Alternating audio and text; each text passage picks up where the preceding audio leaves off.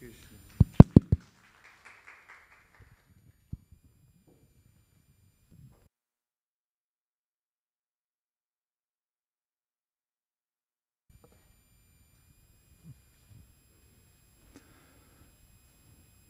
Welcome to ISKCON of Silicon Valley. Today we have a triple header, starting with the continuation of His Grace Radhika Raman Prabhu's series of 2 seminars. Yesterday we had spiritual solutions for modern problems, and today we have Bhagavad Gita as it was, rethinking the editing of Srila Prabhupada's books. Radhika Raman Prabhu is a spiritual child prodigy, as well as an academic prodigy, who, in my humble opinion, Lord Chaitanya sent to show what it looks like to live a life in perfectly balanced Krishna consciousness. He's noted for his spiritual scholarship, even as a child. He wrote numerous essays that won international awards and wrote columns that inspired people worldwide, and even more so when they found out he was a mere child. He excelled in all aspects of his life, except for in basketball. Or any other sport, except for hiking, in which he's highly accomplished. And he's well known around the world as a devotee who is faithful to the Guru Parampara, coming down to us through His Divine Grace A.C. Bhaktivedanta Swami Prabhupada. His own spiritual master, Srila Hanumat Prashek Swami, is a great scholar in his own right. He's very Radhika Raman Prabhu has faithfully served him over decades. And he comes here to ISKCON of Silicon Valley periodically, annually, I should say, and we're very happy to have you back here. Recently, Radhika Raman Prabhu, recently as 4 years ago, was selected by a plenary meeting at Tirupati, which I attended in 2019, of the full body of BBT directors and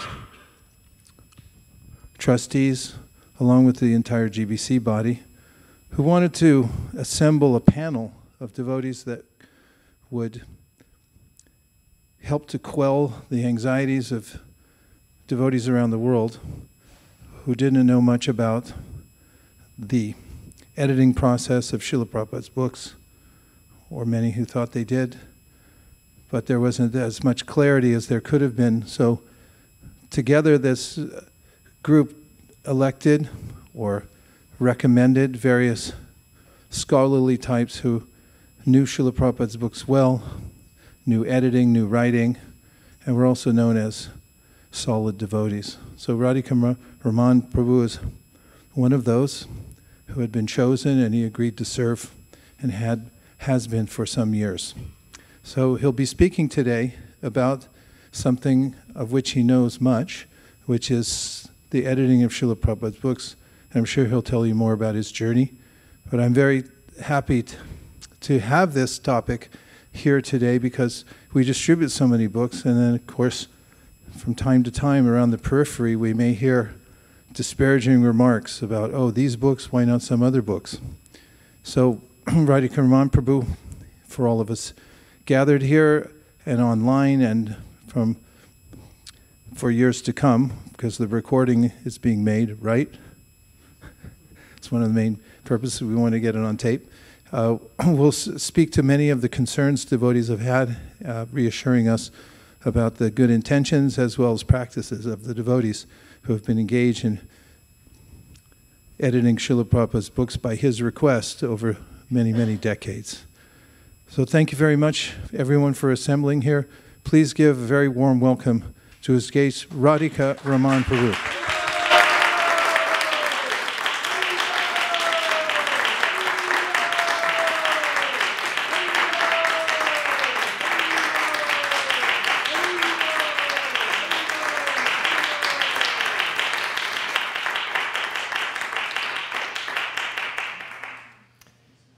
Thank you so much, Vaisheshika Prabhu, as always, for the very, very kind, generous introduction. As Prabhu mentioned, I specifically wanted to give this presentation at ISV because all of you do such amazing service for Srila Prabhupada's books through their careful study and their wide distribution. And I've always felt that if I can do anything to serve those devotees who are distributing and studying Srila Prabhupada's books seriously and sincerely, then perhaps some benefit of that activity will come to me as well. And I too can please Srila Prabhupada in some capacity. So I sincerely hope that this presentation will be useful to all of you in your service and to others who may be engaged similarly. So let's begin with a little bit of kirtan to start off with and to offer our respects to His Divine Grace.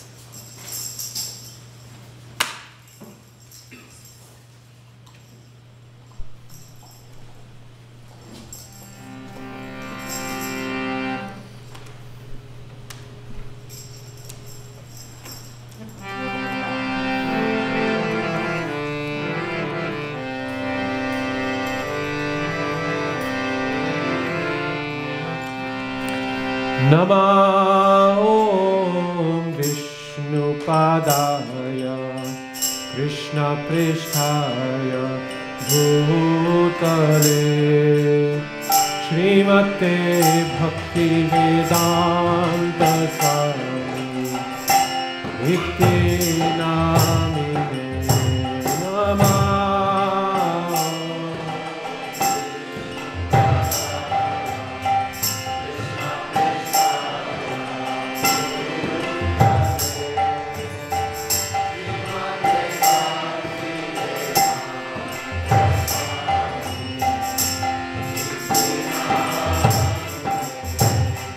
Namaste Saraswate Devi Gauravani Pracharine Nirvishesha Sunyavadi Paschata Deshatarine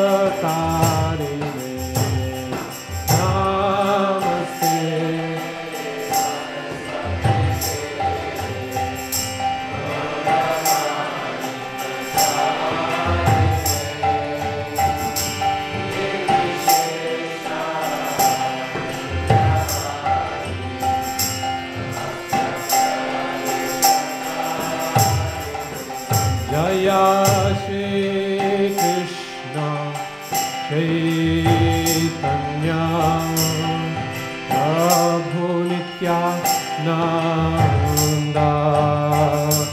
Shri Advaita Gadadhar Shri Vasadi Gaura Bhakta Vrinda Jaya Shri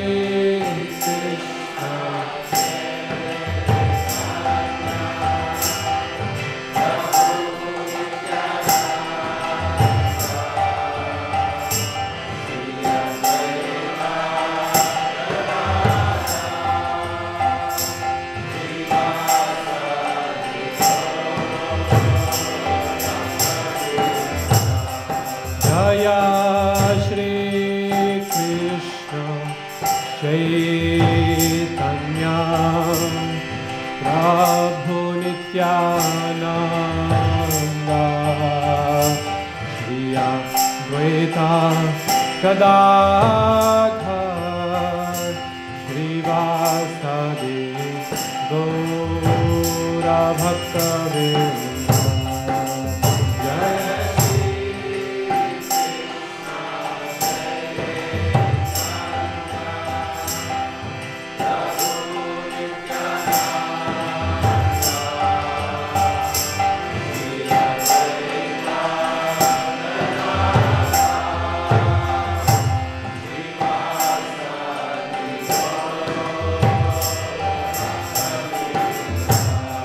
Jaya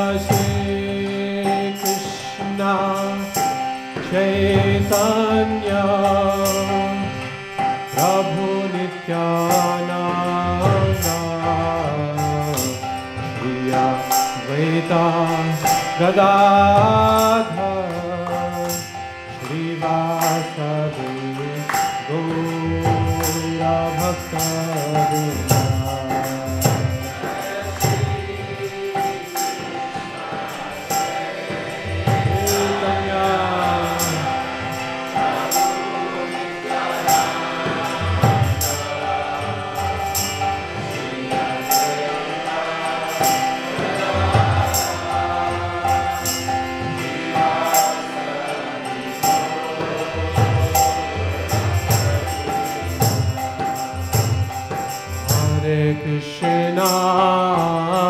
Hare Krishna, Krishna Krishna, Hare Hare, Hare Rama, Hare Rama, Rama Rama, Hare Hare.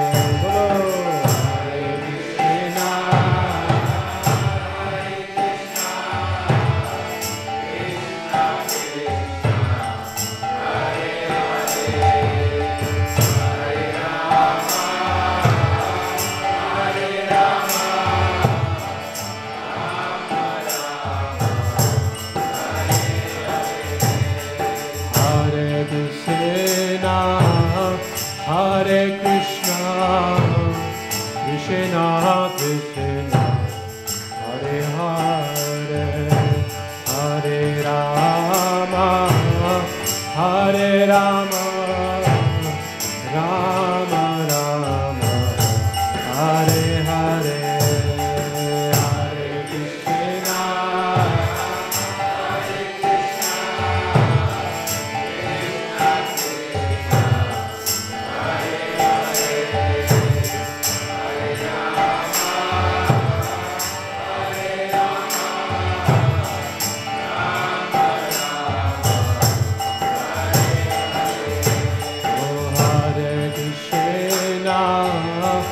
Hare Krishna, Krishna Krishna, Hare Hare, Hare Rama, Hare Rama, Rama Rama, Hare Hare, Hare Krishna,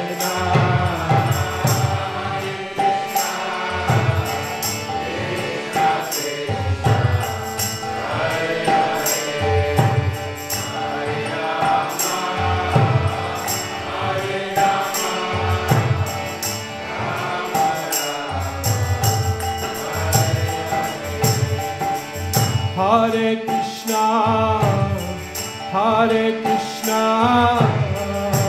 Krishna Krishna, Hare Hare, Hare Rama, Hare Rama, Rama Rama, Hare Hare, Hare Krishna, Hare Krishna.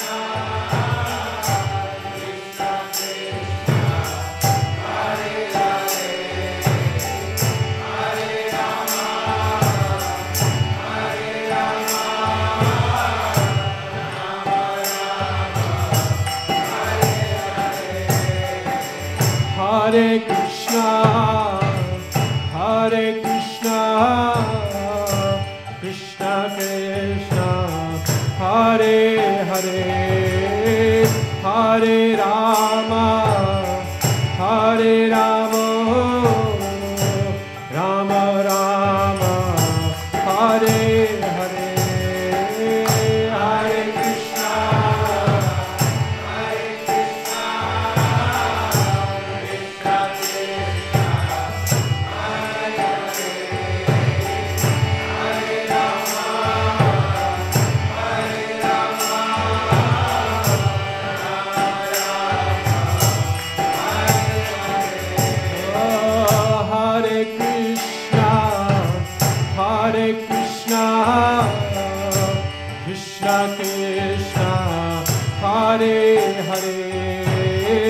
Hare Rama, Hare Rama,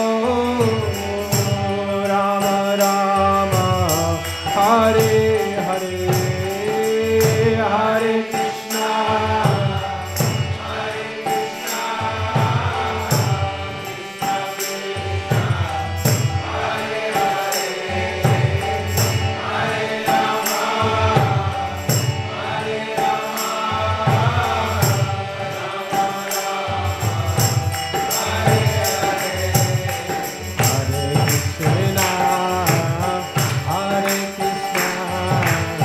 Krishna Krishna, Hare Hare, Hare Rama, Hare Rama,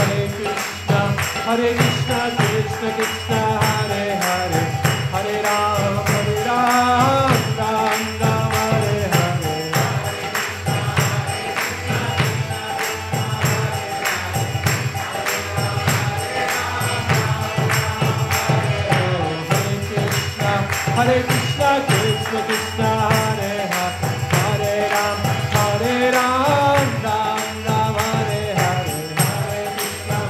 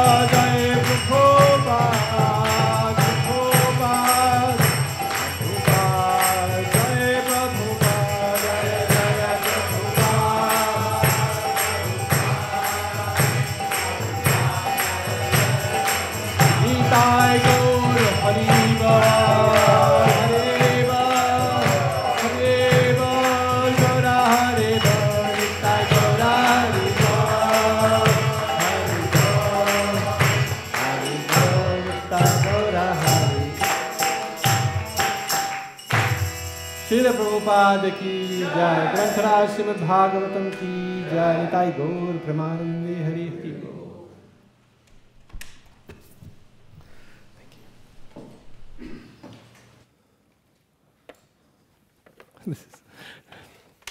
Thank you. Hare Krishna.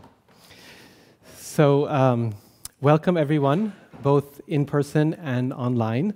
And thank you again for this opportunity to say a few words about this topic. The title of the presentation is As It Was, Rethinking the Editing of Srila Prabhupada's Books. And thank you. As His Grace Vaisheshika Prabhu mentioned, this is a topic of considerable thought and discussion and debate and argument amongst devotees in Srila Prabhupada's movement. And for, I would say, the vast majority of people, it's not so much a matter of great controversy as it is of inquisitiveness and curiosity. What is the journey? What is the story? What is the history of Srila Prabhupada's books? And how have they come to be where they're at? So I want to start off by just saying a little bit about my own positioning on the matter, because having grown up in the Society of Devotees in ISKCON, and having studied Prabhupada's books over the years, this question never really was of much concern to me for many, many years. And over the years, devotees would ask me, well, what do you think about this editorial controversy, or what do you think about how the editing happened? And my response was, I don't really think about it. And so I don't know what to think in this regard. It's not something that I've studied carefully. It's not something that I've thought about a lot. And when I haven't studied something and I haven't thought about it, then why have an opinion about it? Right? We often we feel compelled to have an opinion about everything, but sometimes it's good not to have an opinion, especially if we don't have a basis for that opinion, either in experience or in Shastric knowledge. Then why have an opinion? And so many times devotees had asked, can you speak about this topic? Do you have any, can you talk about it personally? And every time I'd kind of say, no, I just don't, I haven't thought about it really. As Vaisheshika Prabhu mentioned some years ago, this is now 4 years ago, I was asked to serve on this panel called the Editorial Review Panel, which was a panel that was brought together jointly by the governing body commission of ISKCON and the trustees of the Bhaktivedanta Book Trust, with the idea of going through all of the changes made to Srila Prabhupada's books over the years and to assess them in a sort of an independent way, as in an independent and hopefully impartial way. When I agreed to serve on that body, I didn't come to it with any preconceived notions about what was right or what was wrong in terms of the editing. Of course, we all have certain predilections coming from our background, right? And from our own natures and so on. But as much as possible, trying to put those aside and think about, okay, if I were to think of this in as objective a way as possible, then how would we pursue this service? And I would say if there was a predilection, it was very much towards the idea that we have to be very, very hesitant when we edit Prabhupada's books. Different members of the panel had different sort of backgrounds and opinions when we started off together, but mine was very much kind of tending towards hesitancy, caution, and concern. And so one of the first things that we did as a panel was we decided that before we could go in and just try to, cast some judgment on this edit or that edit, or go systematically and try to examine all of them, that we needed some kind of a basis from which to do that. What are the principles that we are going to try to follow in order to do our editing work? And what's the foundation of those principles? As in, what are Srila Prabhupada's own desires and wishes for the process of editing?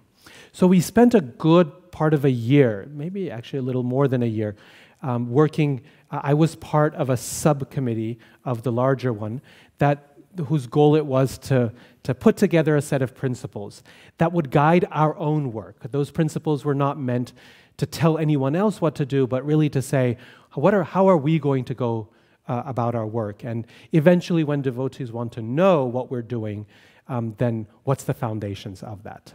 So we worked on those principles, and those principles are now published by the BBT and publicly available. And then we started on Bhagavad Gita as it is, going through each one of those changes. And that has been going on for 3 years now, and we've made it through chapter 7 of Bhagavad Gita. So it's a long process. Sometimes we spend up to an hour debating a single change. And so we try to take it very seriously. And with a group of very thoughtful and meticulous devotees, it can be slow going. Anytime any one of us is concerned about a particular change, we discuss it as a whole group, right? So those that none of us are concerned about, that seem, fine to all of us, we don't mark those go on. And there are hundreds of such changes. And then if there's changes that one of us is concerned about, or more than one of us, then we come together and we discuss it together as a panel in a live sort of format. And that takes some time. The panel members, besides myself, include Krishna Kshetra Swami, Bhanu Swami, Bhakti Vigyan Goswami, Keshava Bharati Goswami, Krishna Rupa Mataji, and Kalachandji Prabhu. And each one of these devotees has had a lot of experience either writing or editing books themselves. So that's kind of the overall picture. And now after 4 years of engaging in this, I thought it's time for me to, now I can say something about this topic after having avoided that question or not participating at all for lack of knowledge. Okay, now perhaps there's something that I can offer in this regard. So I wrote a full paper on this topic. It's gradually growing, but it's almost done, putting the final touches on it and so on, about 10,000 words in length, which is kind of a largish journal article sort of length, which I hope to get published in an academic journal. And this presentation is really founded on that larger paper, with an attempt to express it in ways that is more accessible for devotees, and also in ways that are relevant to the immediate concerns that many of us share. So that's kind of the background or the basis of what this presentation is all about. My attempt is to come at this question with as much basis in academic reasoning and scholarly thought on the topic of editing of books in general. And this is why when we start out, I want to take a step back before we dive straight into the question of editing Prabhupada's books. Because one of the characteristics of scholarship is always to start with the larger context, to always say, what is the larger context within which we are raising this question, and what's the history of that leads us to where we're at? Because without that larger context, then we can often get buried in the immediate controversies and issues that arise. And some of those controversies and issues then become very heavily focused on specific persons and personalities, and they tend to develop into even to ad hominem attacks, where they become attacks on particular individuals. And all of that is very much against the ethos of scholarship. Whether it's modern academic scholarship or it's traditional Vaishnava scholarship, the nature of scholarship in general is to set aside personal attacks and to talk about the issues and the challenges in general, the philosophy. Prabhupada would do this very often. Whenever he was asked his opinion about such and such Swami or Guru or teacher, Prabhupada would say, I do not know who he is. Tell me what is his philosophy, right? And then he would respond to the philosophy rather than the person. And that, I think, is a quality of scholarship, but it's also a quality of Vaishnava behavior, where whenever we want to address something difficult or controversial, then instead of diving into it, hands and feet and head first and just kind of swimming in it, we always try to take a step back and ask ourselves, how can I do this with some measure of, at least in the mode of goodness? Maybe we can't be transcendental right away, but at least in the mode of goodness, and that requires some separation between me and the immediate controversy that's happening. So, with that in mind, let's look at the picture as it is a little bit bigger. That special side of that special effect was put in by my kids. I don't know how to do that, so they put together. So this is their contribution. They actually made this slideshow. I have to give them credit for that. So let's look at what Vaishnava editorial practice has been in general. We get a book in our hands, and that book is Shastra. It's Bhagavad Gita, or Srimad Bhagavatam, or whatever we have in our hands. And rarely do we need to think about the question of how did that book become what it is? How did the knowledge from Krishna speaking, not writing, speaking on a battlefield, end up in our hands in the 21st century in the form of a book? We're very lucky, we're fortunate that when someone asks us, what's the Bhagavad Gita, we can just point to it. Because for centuries, people couldn't do that, right? So what goes into a book is something that we need to think about, and it's useful for this conversation. In ancient times, in Vedic times, books were typically oral creations, not written creations. So sages would memorize and recite, and as they recited, then also comment, and in this way teach it to their students, who would then also learn it and teach it onward. In this way, the parampara continued in oral ways for many, many years, for thousands of years. And this is a fact that writing was used very, very late, comparatively speaking.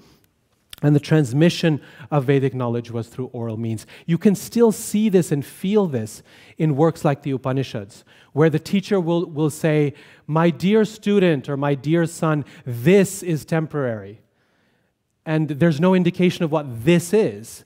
But the teacher, delivering it orally, is pointing to his own body or to the student's body and saying, this is temporary, right?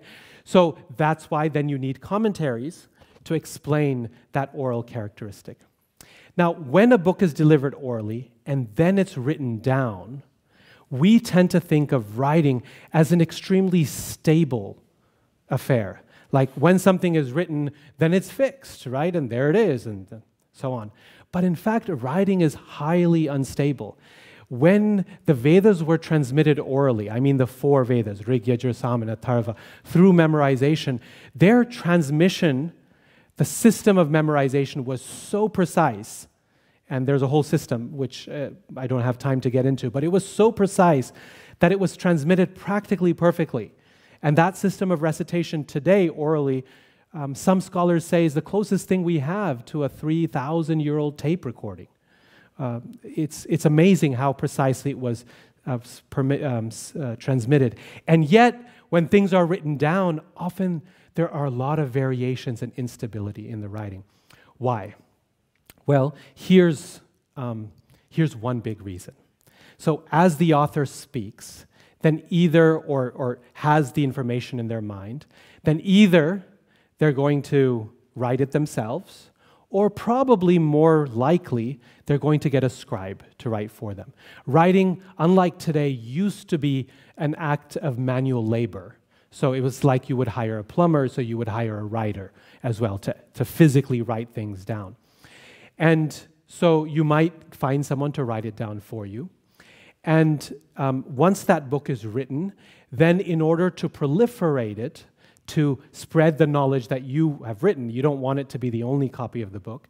Before the printing press, of course, what you have to do is you have to find other scribes who are willing to copy the book. Every time a copy is made, there are changes introduced. Most of these changes tend to be accidental in nature. When we copy something, and you can try this at home, try hand copying something that you are reading from one of Prabhupada's purports, and you'll find that you introduce plenty of mistakes. As you type, right, Word attempts to correct our mistakes. Sometimes it corrects correctly, and sometimes it corrects incorrectly, and we get all these garbled things. But it's very difficult to actually type accurately or to write accurately.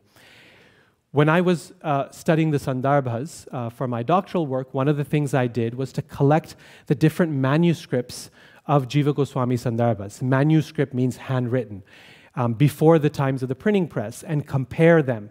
And sure enough, it was very obvious how certain manuscripts had been copied from others because there were differences and changes introduced. So one manuscript, for example, would write a line of text the scribe was writing, and then in the next line repeat something from the first line, and then apparently recognize the fact that he was repeating, and then go to the right place and continue writing again. And this would happen over and over again. And I was trying to figure out why this odd sort of thing, until I discovered the manuscript from which he copied. And this was a manuscript that went like the lines went like this, at an angle. The scribe couldn't write in a straight line, so it was kind of like this. And every time he would copy, he would go up and then to the next line, right? But what's the next line down? It's the beginning of that same line because it's at an angle. And so he would go down next line, start copying, and then realize his mistake, and then go back to the actual line he needed to. And the place where the repetition happened each time in this problematic copy was always the point at which the new line started in the other one. So I knew there was a direct copying relationship there.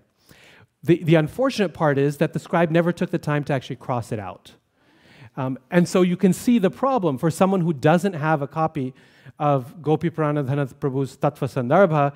You can really get confused in terms of what's actually happening, because you might think Jiva Goswami's repeating himself intentionally, because sometimes scriptures do repeat themselves actually quite regularly. And so you might think that's happening, or you might be confused, and you don't know what that other manuscript is, because the original manuscript from which it was copied may not only be far away, it might even be destroyed by this point. So changes like this that are inadvertent errors, mistakes of various kinds, do add up over time. The other thing that happens, which is not inadvertent, well, it kind of is, but as people read these manuscripts, they make comments in the margins. And when they do that, then that's for their own thinking process. But also what happens is sometimes scribes skip a line or something accidentally. They'll fill that in the margins. So when the next copier comes forward, they don't know in the margins, is that the reader's comments, or is that something the previous scribe forgot and is actually Jiva Goswami's writing? So they might add a line into the text that wasn't supposed to be added. That wasn't Jiva Goswami's writing, it was someone else's thought. And in this way, the problems compound over the course of time. All of this so far is all well-intentioned. If you get one scribe who is not well-intentioned, as in is intentionally trying to change the words of the author because he doesn't agree with them, then you've got a big mess, right? Then you can have additional, so on. So the reason I tell you all this is because what happens is over the course of time, these different versions proliferate, and they can become so different that you can get different recensions of a text, that is, different versions of a text, particularly when written and oral tradition combine with each other. One good example is the Mahabharata. The Mahabharata is an oral text, as in it's usually recited and performed on stage, almost never read on paper, even to this day.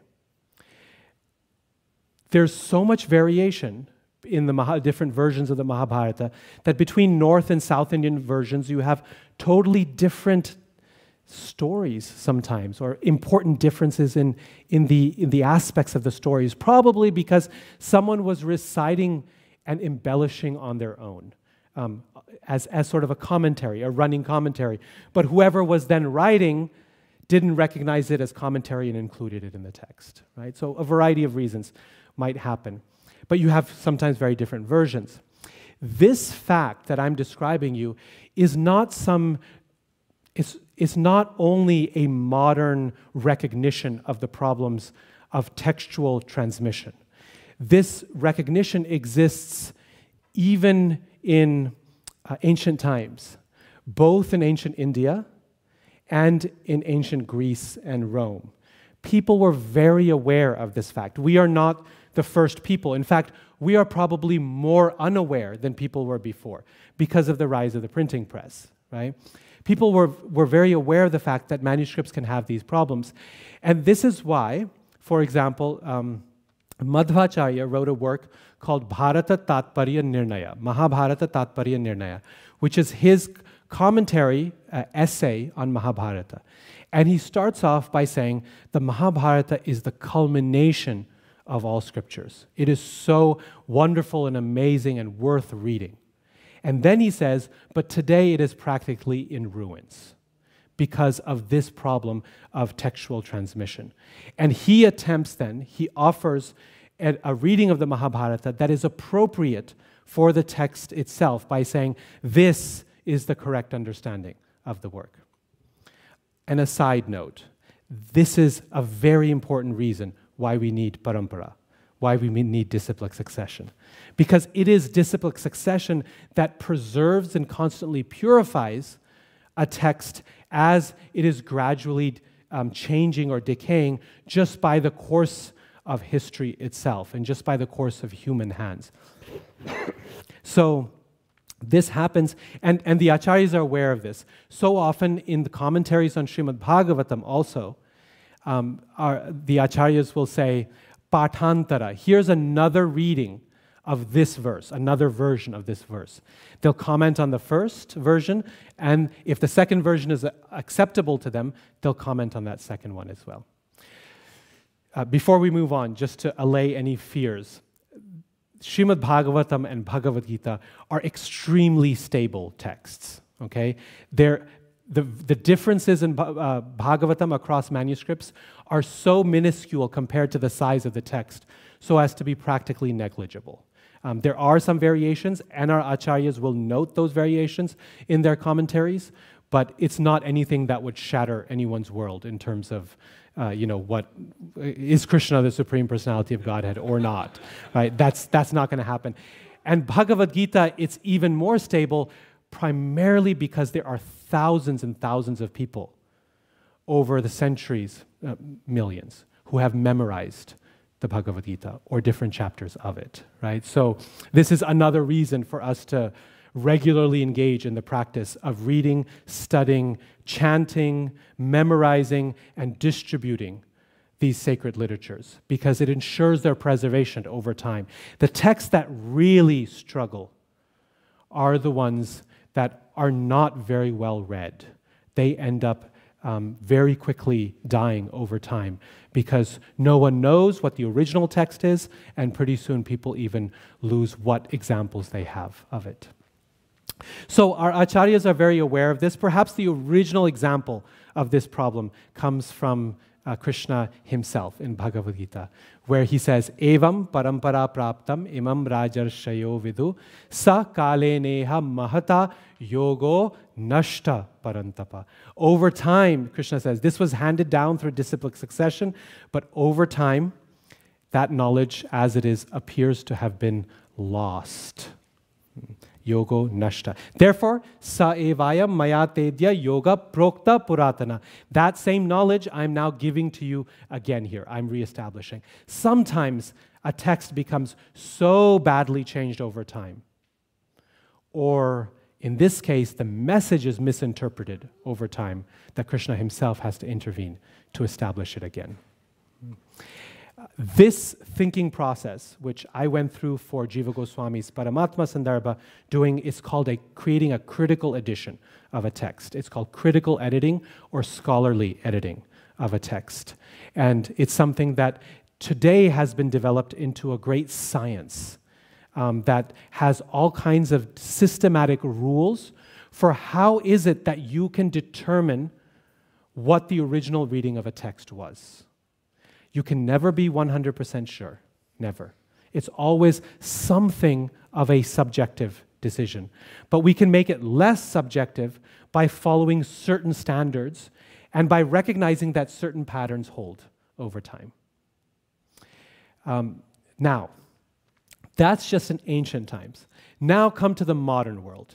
The printing press is here, and we can print 1 million copies of the same work exactly the same. So, problem solved, right? No. Even today, a text is still an unstable thing.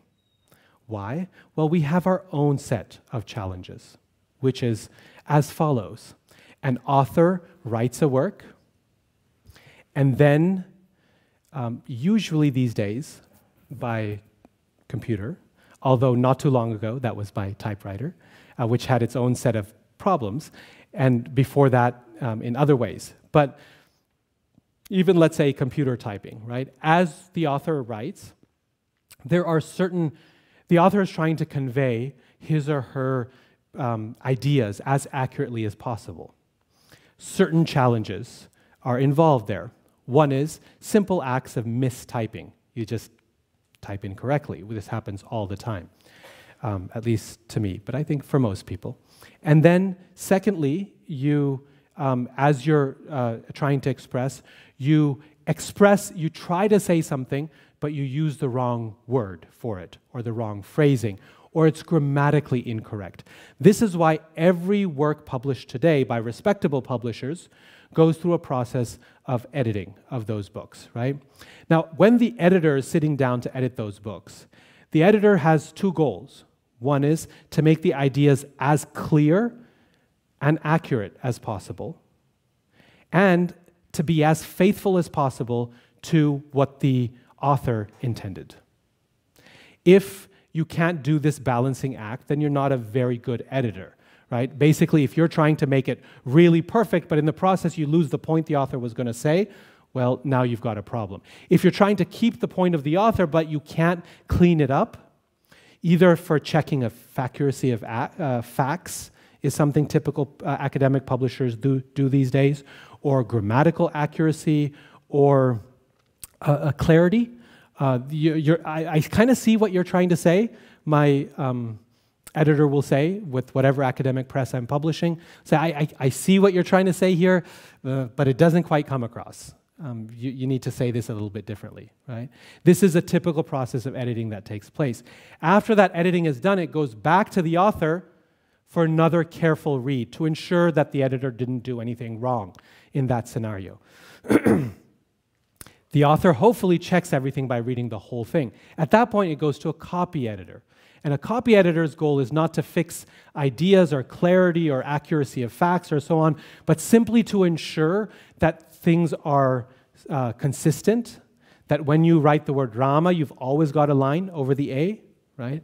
And to ensure that there's no basic grammatical issues, typos, formatting matters, citations and references and that kind of thing. Then once that, and then it's laid out into proofs, and then it goes back again to the author, because the copy editor could have introduced mistakes, just like the previous editor could have.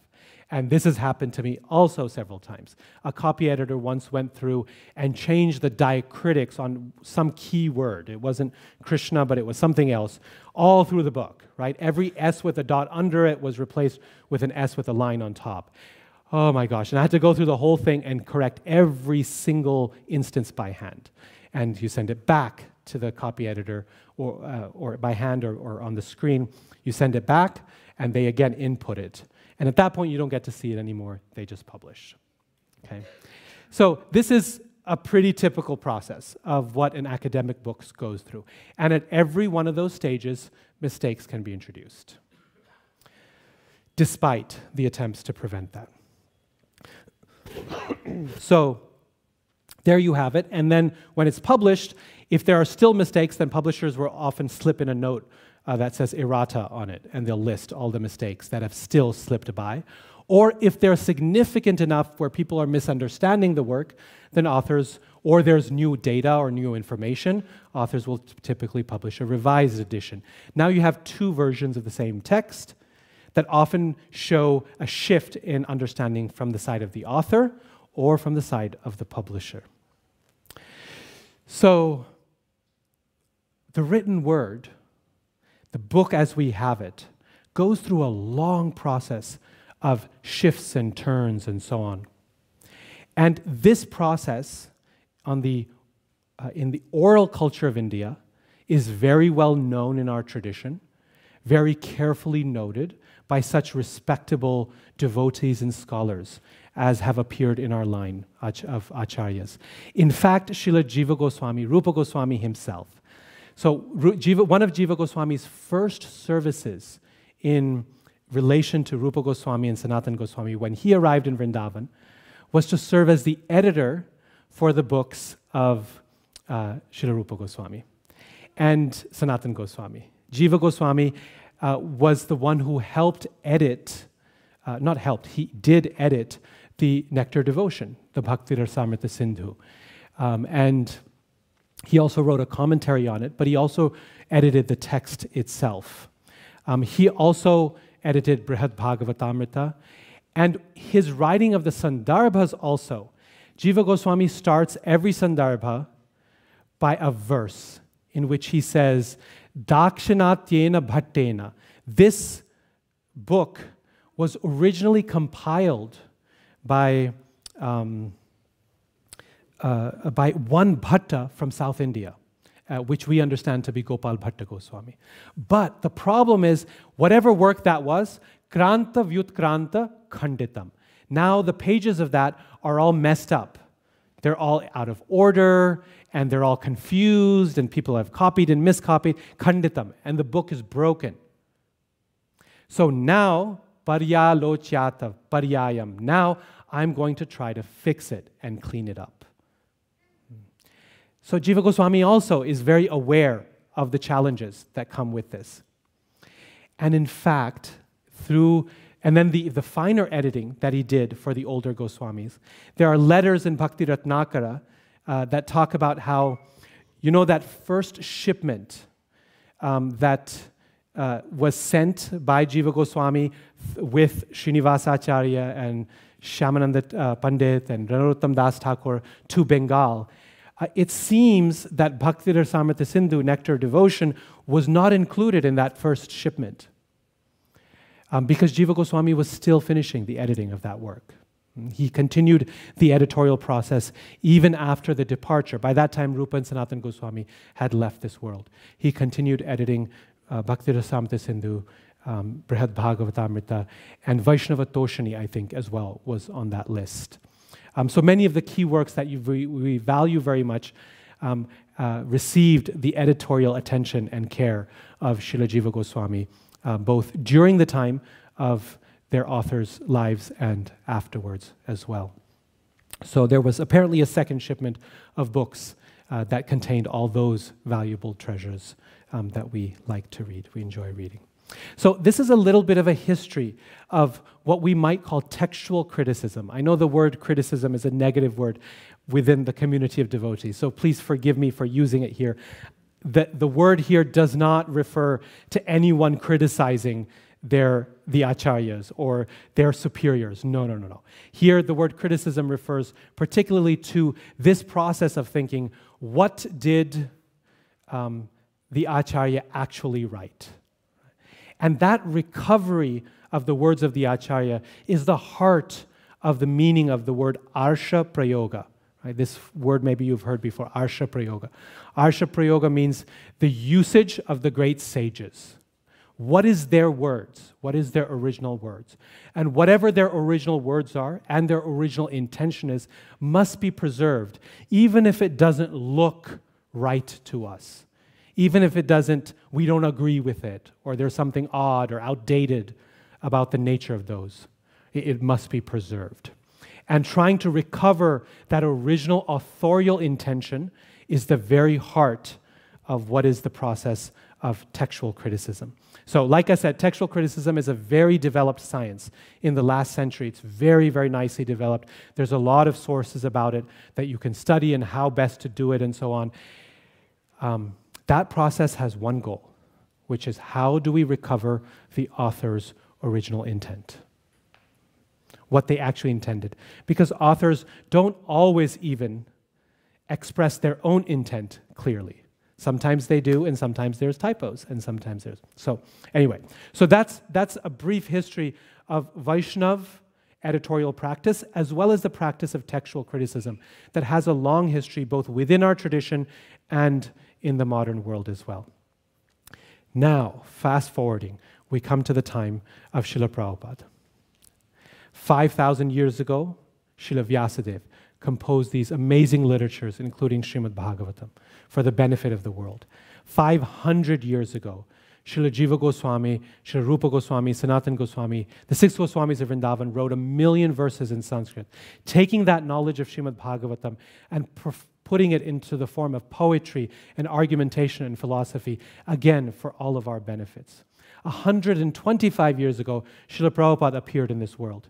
And in his later years, began the process of writing and commenting upon his life's work, Srimad Bhagavatam and Bhagavad Gita. through that process of Prabhupada's writing, that's something that we want to look at in the modern world. What happens when Prabhupada writes his works? So the first thing to note is that literally speaking, Prabhupada didn't write his books. He spoke them. Okay? This is something that's not, okay, there's a few chapters of Bhagavad Gita that he actually typed himself. But outside those chapters, most of what he did, he spoke. This is not, as we should be able to see at this point, this is not just an interesting fact on the side. It's actually crucial to the question of editing. It's not crucial to the question of what Prabhupada's message is. That we know quite clearly. But in terms of the editing process, as we've seen through this charting of history, that's actually really important, the fact that he spoke his books, typically into a dictaphone, a machine called a dictaphone. And after he did that, those spoken words then went through a very complex process of production. Someone would type those out, create a transcript of them. Then it would go to an editor who would fix it for issues of grammar and spelling and issues of clarity or confusions of various kinds, things that had been interchanged or so on. And then it would go to a Sanskrit editor who would correct all the Sanskrit, the diacritic marks, make sure that the word-for-word meanings were accurate on the spot. Sometimes Prabhupada would do the word-for-word meanings. Sometimes he would leave them for his Sanskrit editors to provide the word-for-word. And then it would go again to an English editor to do a full edit and to do a copy edit of the whole thing. It would go to artists who would illustrate them in various forms. And then it would go to layout and actually be published. That whole process, from Prabhupada speaking it to the actual published book in the hands, Prabhupada had very little involvement, directly speaking, in each of those steps after he dictated the books themselves. So this is this is sometimes seen as a controversial point, okay? But the reality is that if you do a systematic study of the history, that is, you look at all the written things Prabhupada said about editing, which our panel did. We went through everything Prabhupada wrote in his letters, he spoke in his conversations, a lot of memories from devotees who engage in this editorial process. We find that with a few exceptions, Prabhupada was not closely involved in that process. He spoke in the dictaphone, and then he trusted his editors, his producers, his artists, and so on, to see the book in the finished state. And then when devotees handed him the copy, Prabhupada was always delighted and very proud to receive this book in his hands. Of the thousands of letters that Prabhupada wrote, there's about 100 that deal with editing. And those 100 themselves are usually one or two sentences about editing. He's mentioning this one point or correcting this one mistake and so on. Out of the conversations Prabhupada gave, hundreds of hours, there's a handful of conversations. I don't remember the exact number, maybe a dozen or something like that, where Prabhupada actually speaks something connected to editing.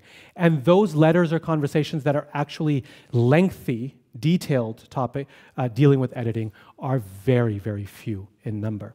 There were many different reasons for this, but the most important reason was that Prabhupada was traveling all around the world. His time for writing was in the mornings, and he was managing a global movement.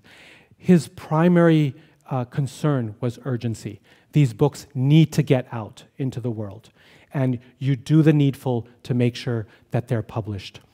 At the same time, Prabhupada was very concerned about the fact that these books be edited correctly and be done in a polished way, because he wanted his books to be read and studied in colleges and universities. Whenever professors used to come visit him, the first thing he'd do is bring out his books and give them copies, show them copies, sometimes read out loud to them. Prabhupada was putting his editors under immense pressure to sometimes giving them a time limit, like the famous Chaitanya Charitamrita marathon, but even otherwise, that was a real extreme case. But there were other times also. Usually Prabhupada's one of his most common instruction to his editors was, do this quickly, right? And he would sometimes give them quotas. One letter he says, 30 pages daily to the editor. This is what you need to get through, 30 pages every day. To the transcribers and to the publishers, that you're not able to keep up with me, even though I'm producing all these books and you can't do it. I'm writing and you can't even publish them in time. So, and at other times, he would insist that they be done very well. Often, when he was reading the books himself, or someone was reading to him, he'd stop and he'd correct something. He did this sometimes in public lectures. There's an instance where someone was reading the story of Ajamila, and it says that Ajamil called out, "O Narayana," 3 times. And Prabhupada said, "What is this 3 times? He just called once. He didn't need to call out 3 times." And he corrected that text, the editing of that. Other times he would write in a letter saying, in the Krishna book, he said, "I don't know what this word budbhavasa is. This is a new word. Why didn't my Sanskrit editor catch the fact that this is a non-existent word? The right word is bhurbhava swaha." But apparently, whoever was listening to the tape couldn't understand Prabhupada saying bhurbhava swaha and instead wrote budbhavasa instead. Right? So Prabhupada would catch things like this. The only text that I can tell from reading his literatures and his letters and conversations that Prabhupada actually did a close line-by-line read in the way that authors do today was Easy Journey to Other Planets. That was a very early work that Prabhupada produced, and he gives line-by-line corrections on many sections of it. He says, this needs to be fixed and that needs to be fixed. But most of the time, when consulted, he would answer questions for the editors. Now, that being the case, you can imagine that in the editorial process, which is anyway, as we've discussed, prone to human error, the types of errors that would emerge in that process. What kinds? Well, one, errors related to speed. When someone is trying to type really fast and do things quickly in editing, you're going to miss things that should be edited and not edit those. Other things, you edit a little too enthusiastically and miss a nuance of what Prabhupada was trying to say.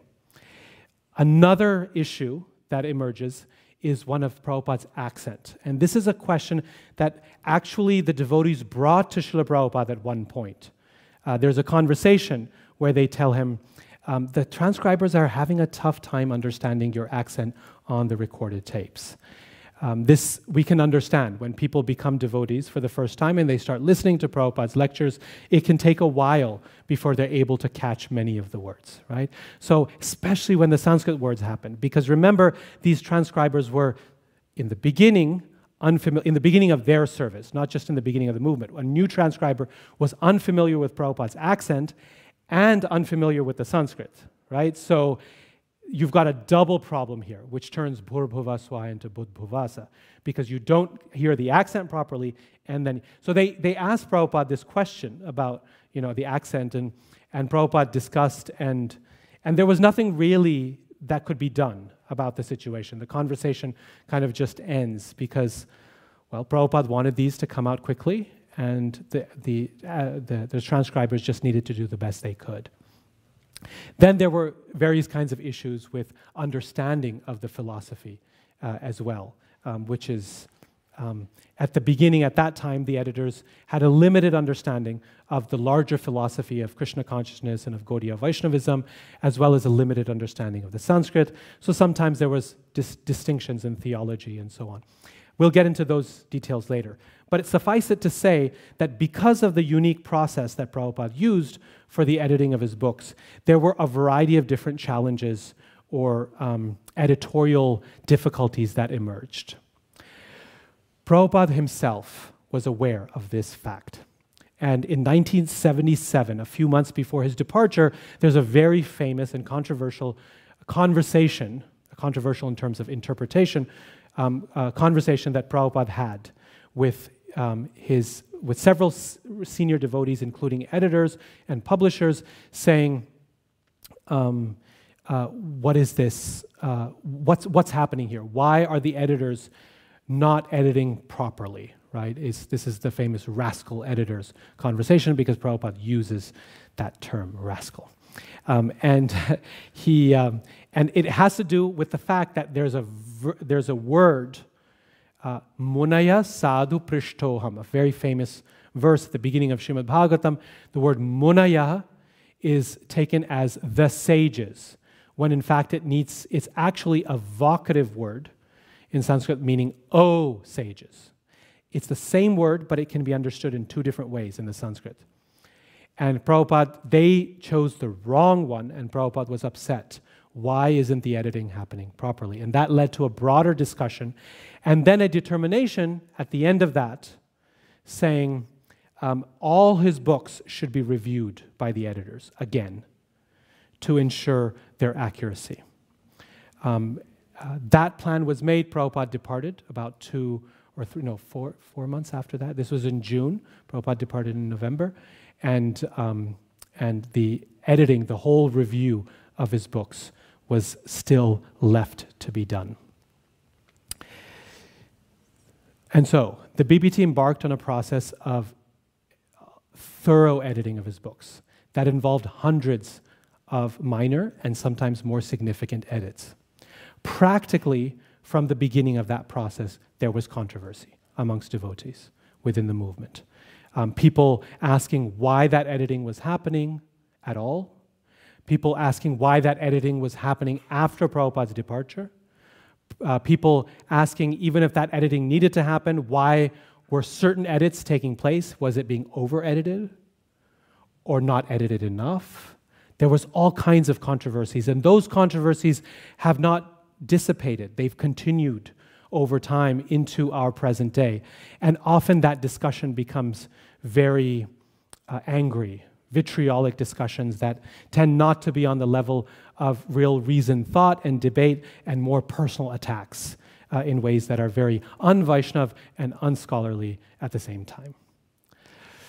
Okay, so this is the story. Okay, this is the big story. We'll get into details in just a minute, but here's the picture, and it's really important to understand that larger picture, because otherwise you pick up one book or you pick up one edit out of context, and there's no way to make sense of it.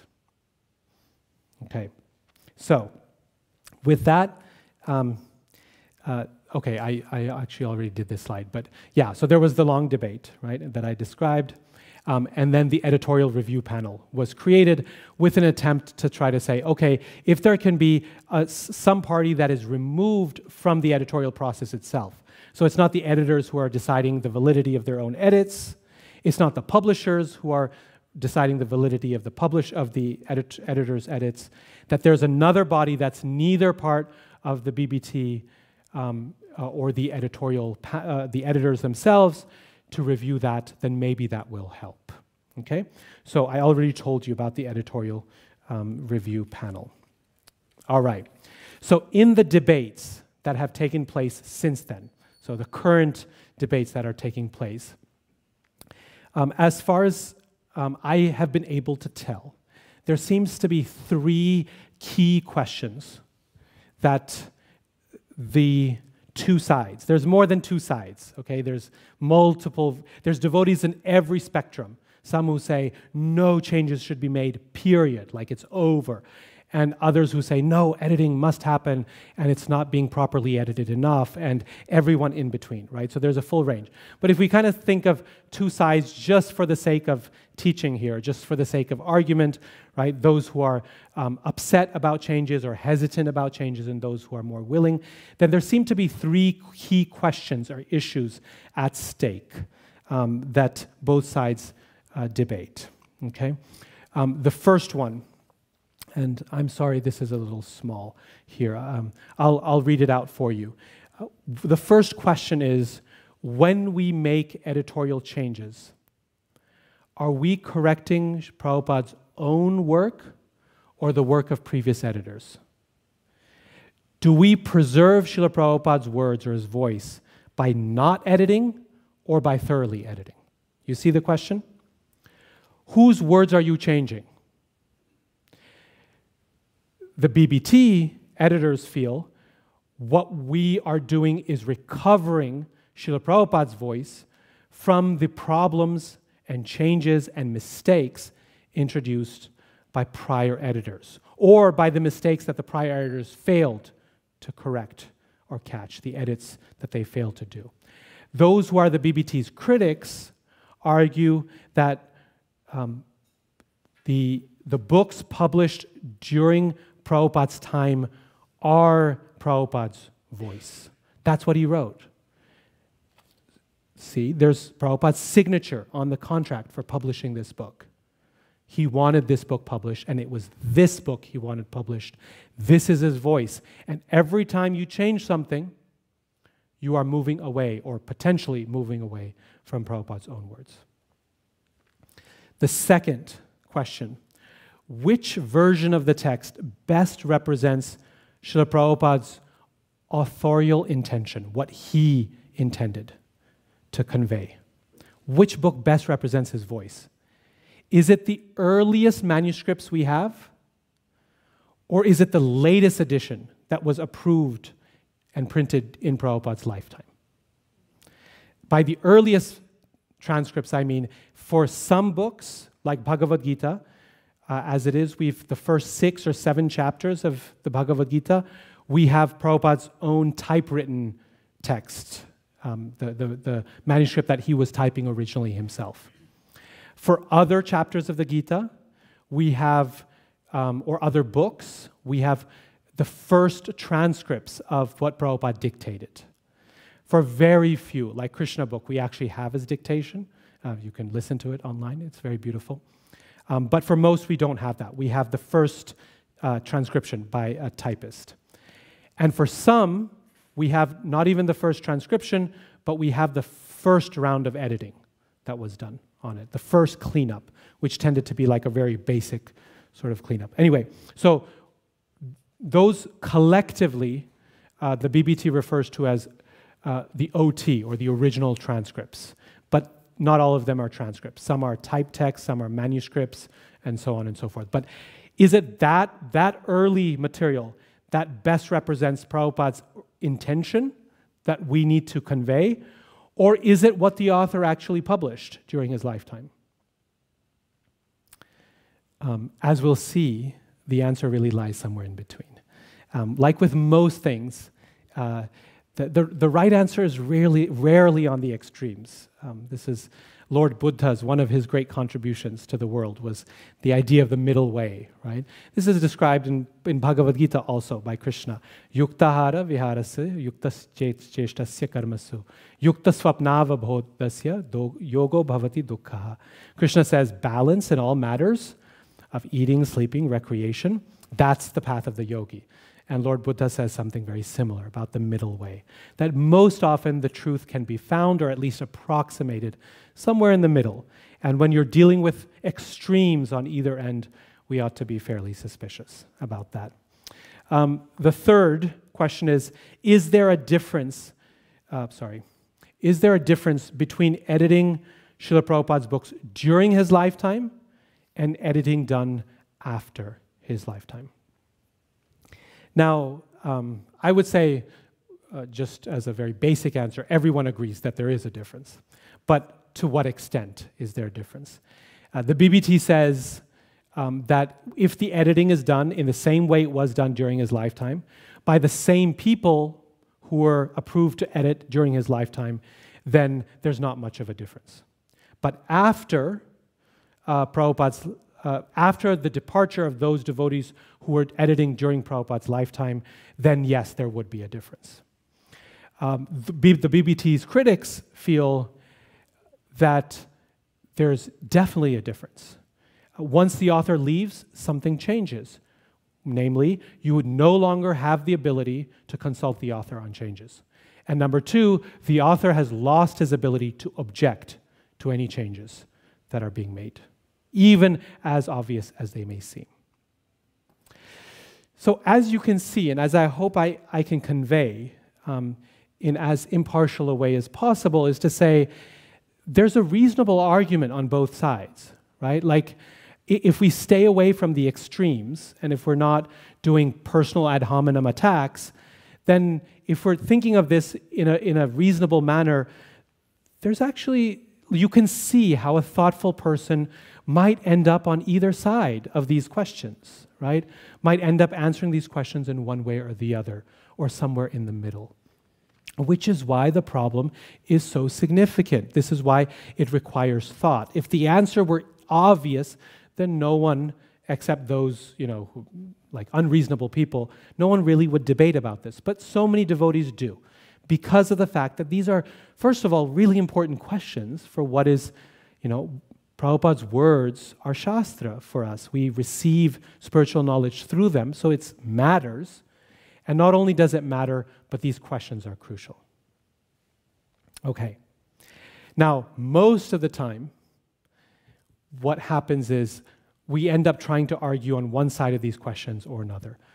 Can we edit? Can we not edit? Before his lifetime, after his lifetime, etc., etc. What I want to offer is something a little bit different than trying to stake a position on each of these questions. Although by the end of this talk, you might find some resolutions to these questions as well. These are not the questions I'm interested right now. What I'm interested in presenting is, again, like academics are wont to do, take a step back and ask something more fundamental.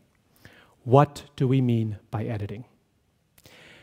The BBT and the BBT's critics both use the word editing, and both mean something very different by it.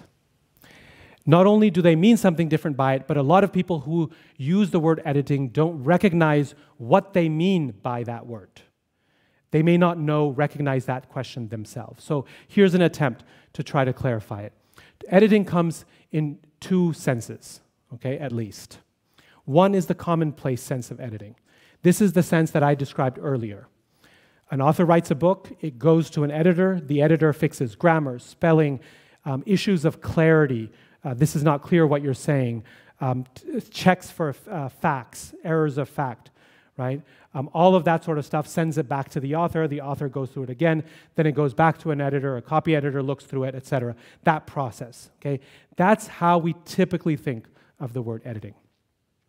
But we've already seen that there's another sense of the term editing, which is textual criticism, or what we might call critical editing or scholarly editing. This process takes place when it is not entirely clear what version of this text is best representing the author's intent. Or shall we say, a different way of putting it, as the text changes over time, then to try to attempt to decide which version of the text is closest to what the author himself wrote.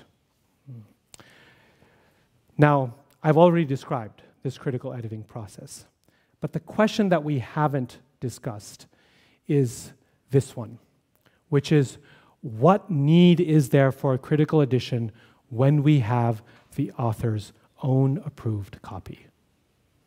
The author wrote a book, it was edited, the author published the book, the author's signature's on it. Why do we need a critical edition? Maybe you need it for a work by Jiva Goswami, where we don't have what Jiva Goswami originally wrote.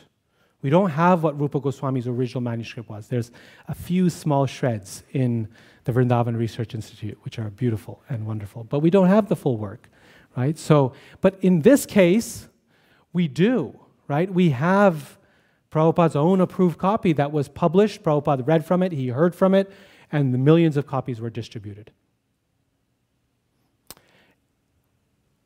And the answer is, there's often a need still for a critical edition. In fact, many critical editions today, I'm not speaking of an ISKCON, but many critical editions done today are done when we do have the author's own approved copy, because of these problems that I described earlier. When an author writes a work, because of the number of hands it goes through, editors, proofreaders, typists, artists, compilers, designers, and so on, there are mistakes that are introduced in the work, even in multiple editions of it. I have read math textbooks in their 8th edition that still have errors in formulas that are key for the readers themselves. So these things can happen, but especially in a scenario where the author never looks at the book or rarely looks at the book before it is published, right? And that particular scenario, the unique way in which Prabhupada wrote his books, creates a particular need to extract the editor's thinking and process from Prabhupada's, to separate the two and to figure out when did the editors go too far or not go far enough. And so it's particularly this unique process of Prabhupada dictating and then not carefully reading it line by line, as most academic authors do today, that has led to a variety of different versions over time. Some even during Prabhupada's time. So the abridged edition of Bhagavad Gita as it is, the 1972 Macmillan edition. There was a 1975 edition as well, also still in Prabhupada's lifetime, that had important differences from 1972.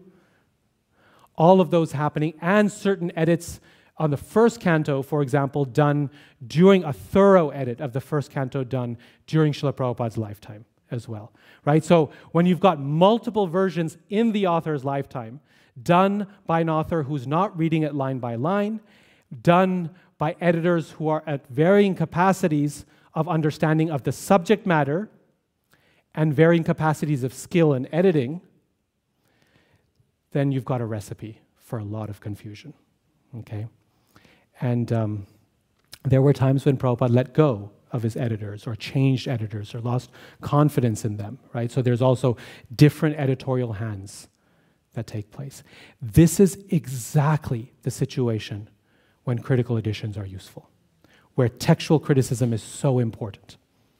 And let me emphasize again that textual criticism is not someone just sitting there going, this one, this one, yeah, I like this.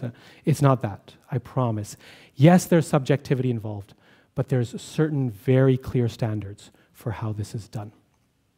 Okay, so now the fun part, which is to talk about the actual changes themselves and what's been done. Okay, we're getting there. Okay, so when you critically edit a work, the first thing you have to do is select a copy text. That is one version that you're going to start with. Okay, so say you have 4 versions of a text, and you're trying to decide between the 4 versions there are some changes. Okay, and you're going to mark what those changes are. What's the basic version that you're going to begin with upon which those changes are going to be made? That's the first question.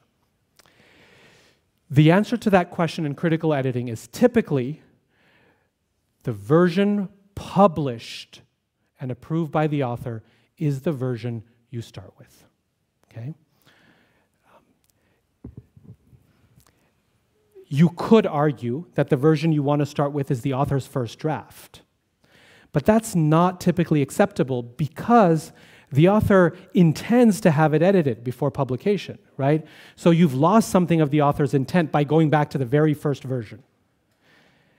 You can't also take the latest version published as the author's intent because of the problem that someone may have introduced changes in the meantime.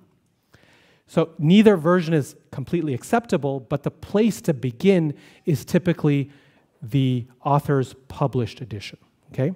So in terms of what the BBT has done, the first thing to note is that the BBT began, the editors began with the 1972 Macmillan edition of the Bhagavad Gita as it is. So this is one thing to note, which is if you look at Prabhupada's original transcripts or manuscripts of the Gita, and you look at the 1983 edition, which is the revised edition, the 1983 edition is much closer to the 1972 than it is to the original transcripts. The original transcripts involve so many things that need to be edited, so many English and grammar mistakes and other kinds of mistakes that going back to the original transcript would be a process of entirely doing the new thing, right? That shift from the original transcript to 72 was desired by Prabhupada. He wanted that to happen. And it's very important that that editorial process be honored, respected, and preserved. One aside that doesn't have to do with the flow of the argument here. One of the great pleasures of serving on the editorial review panel, well, there's been two great pleasures. One is the association of devotees who are on there, which are wonderful devotees, and to be able to read Prabhupada's books closely in the company of such devotees has been so wonderful for the past 4 years. Especially, we were convened for the first time in January of 2020. And you know what happened in March of 2020. This was, in hindsight, the best way to spend your pandemic, because you don't have to meet in person, and it's not a big program. You get together with devotees who are really wonderful and read Prabhupada's books closely. So that was one great joy. The other great joy was reading the original transcripts.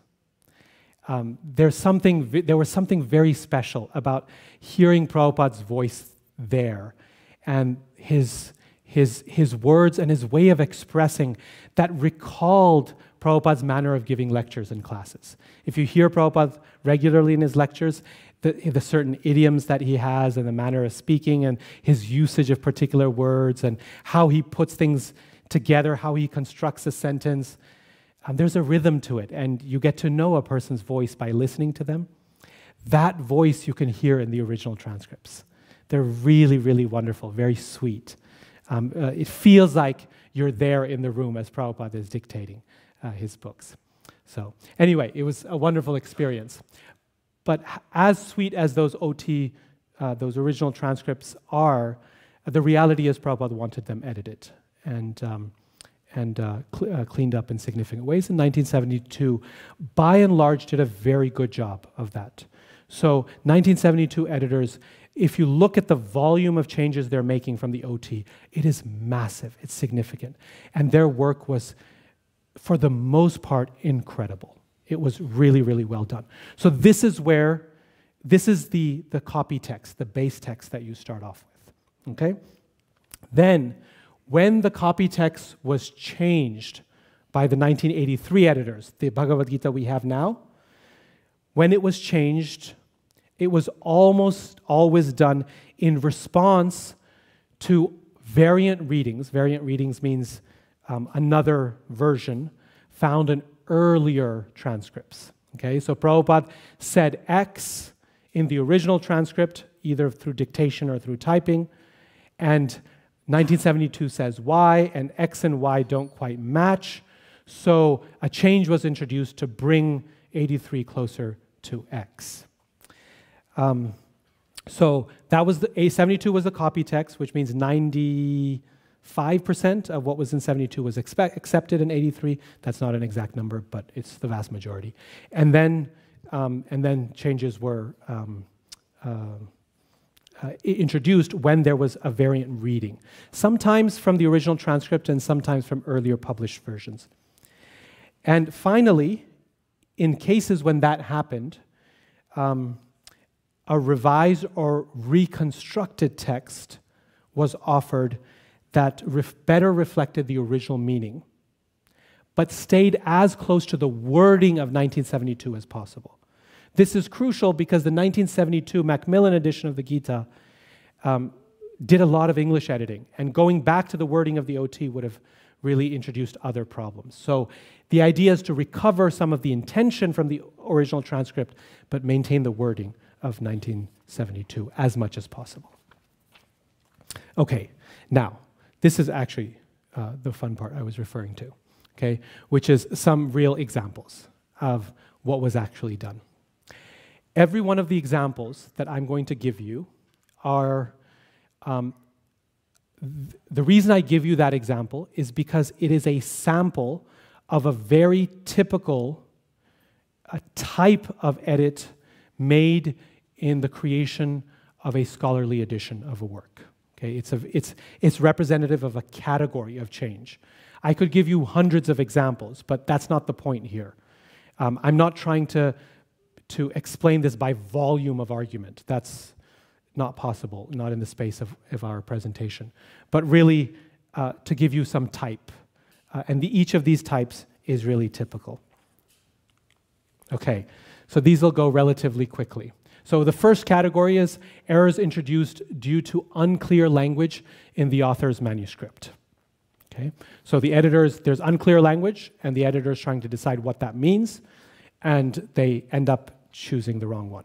So this is Bhagavad Gita 2:19. I'm sorry, I didn't put the verse up there. But Prabhupada says in the purport, because the spirit soul is so small that it is impossible to kill him by any material weapon, as it will evident from the foregoing verses. Okay, so as it will be evident from the foregoing verses. So it will be evident means it's yet to come. Foregoing means before.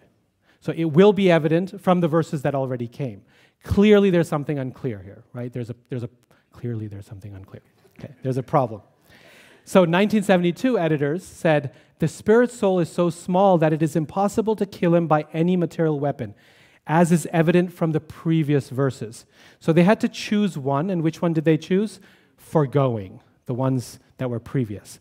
The fact of the matter is that the verse where Krishna says the living entity cannot be killed by any weapons, Nainam Chindanti Shastrani, Nainam Dahati Pavaka, is 223. It comes 3 or 4 verses after the one we're working on. So, 83 says, the spirit soul is so small that it is impossible to kill him by any weapon, as will be evident from subsequent verses. Okay? So this is an error introduced because the author's own intent is not conveyed clearly in the author's own manuscript. Another kind of error is errors introduced due to misunderstandings of theology and of Sanskrit on the part of the editors.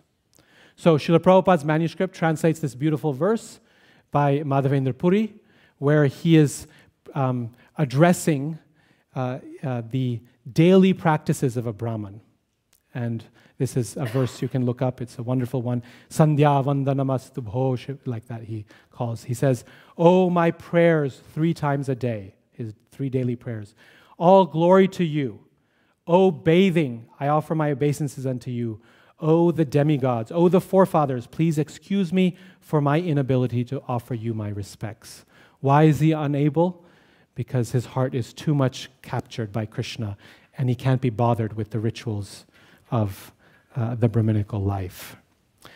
So he's calling out, he's worshiping his prayers and his bathing.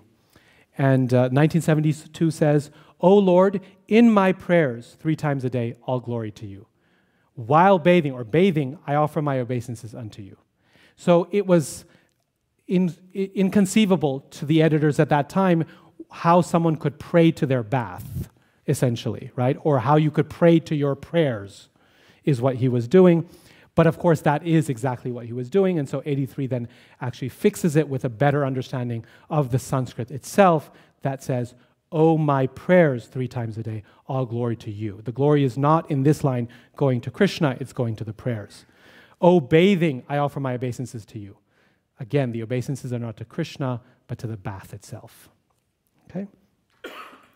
Other types of errors are introduced due to misunderstandings. Whoops, sorry, wrong one. Which way? Wait. Yeah, sorry, did I? Yeah, okay.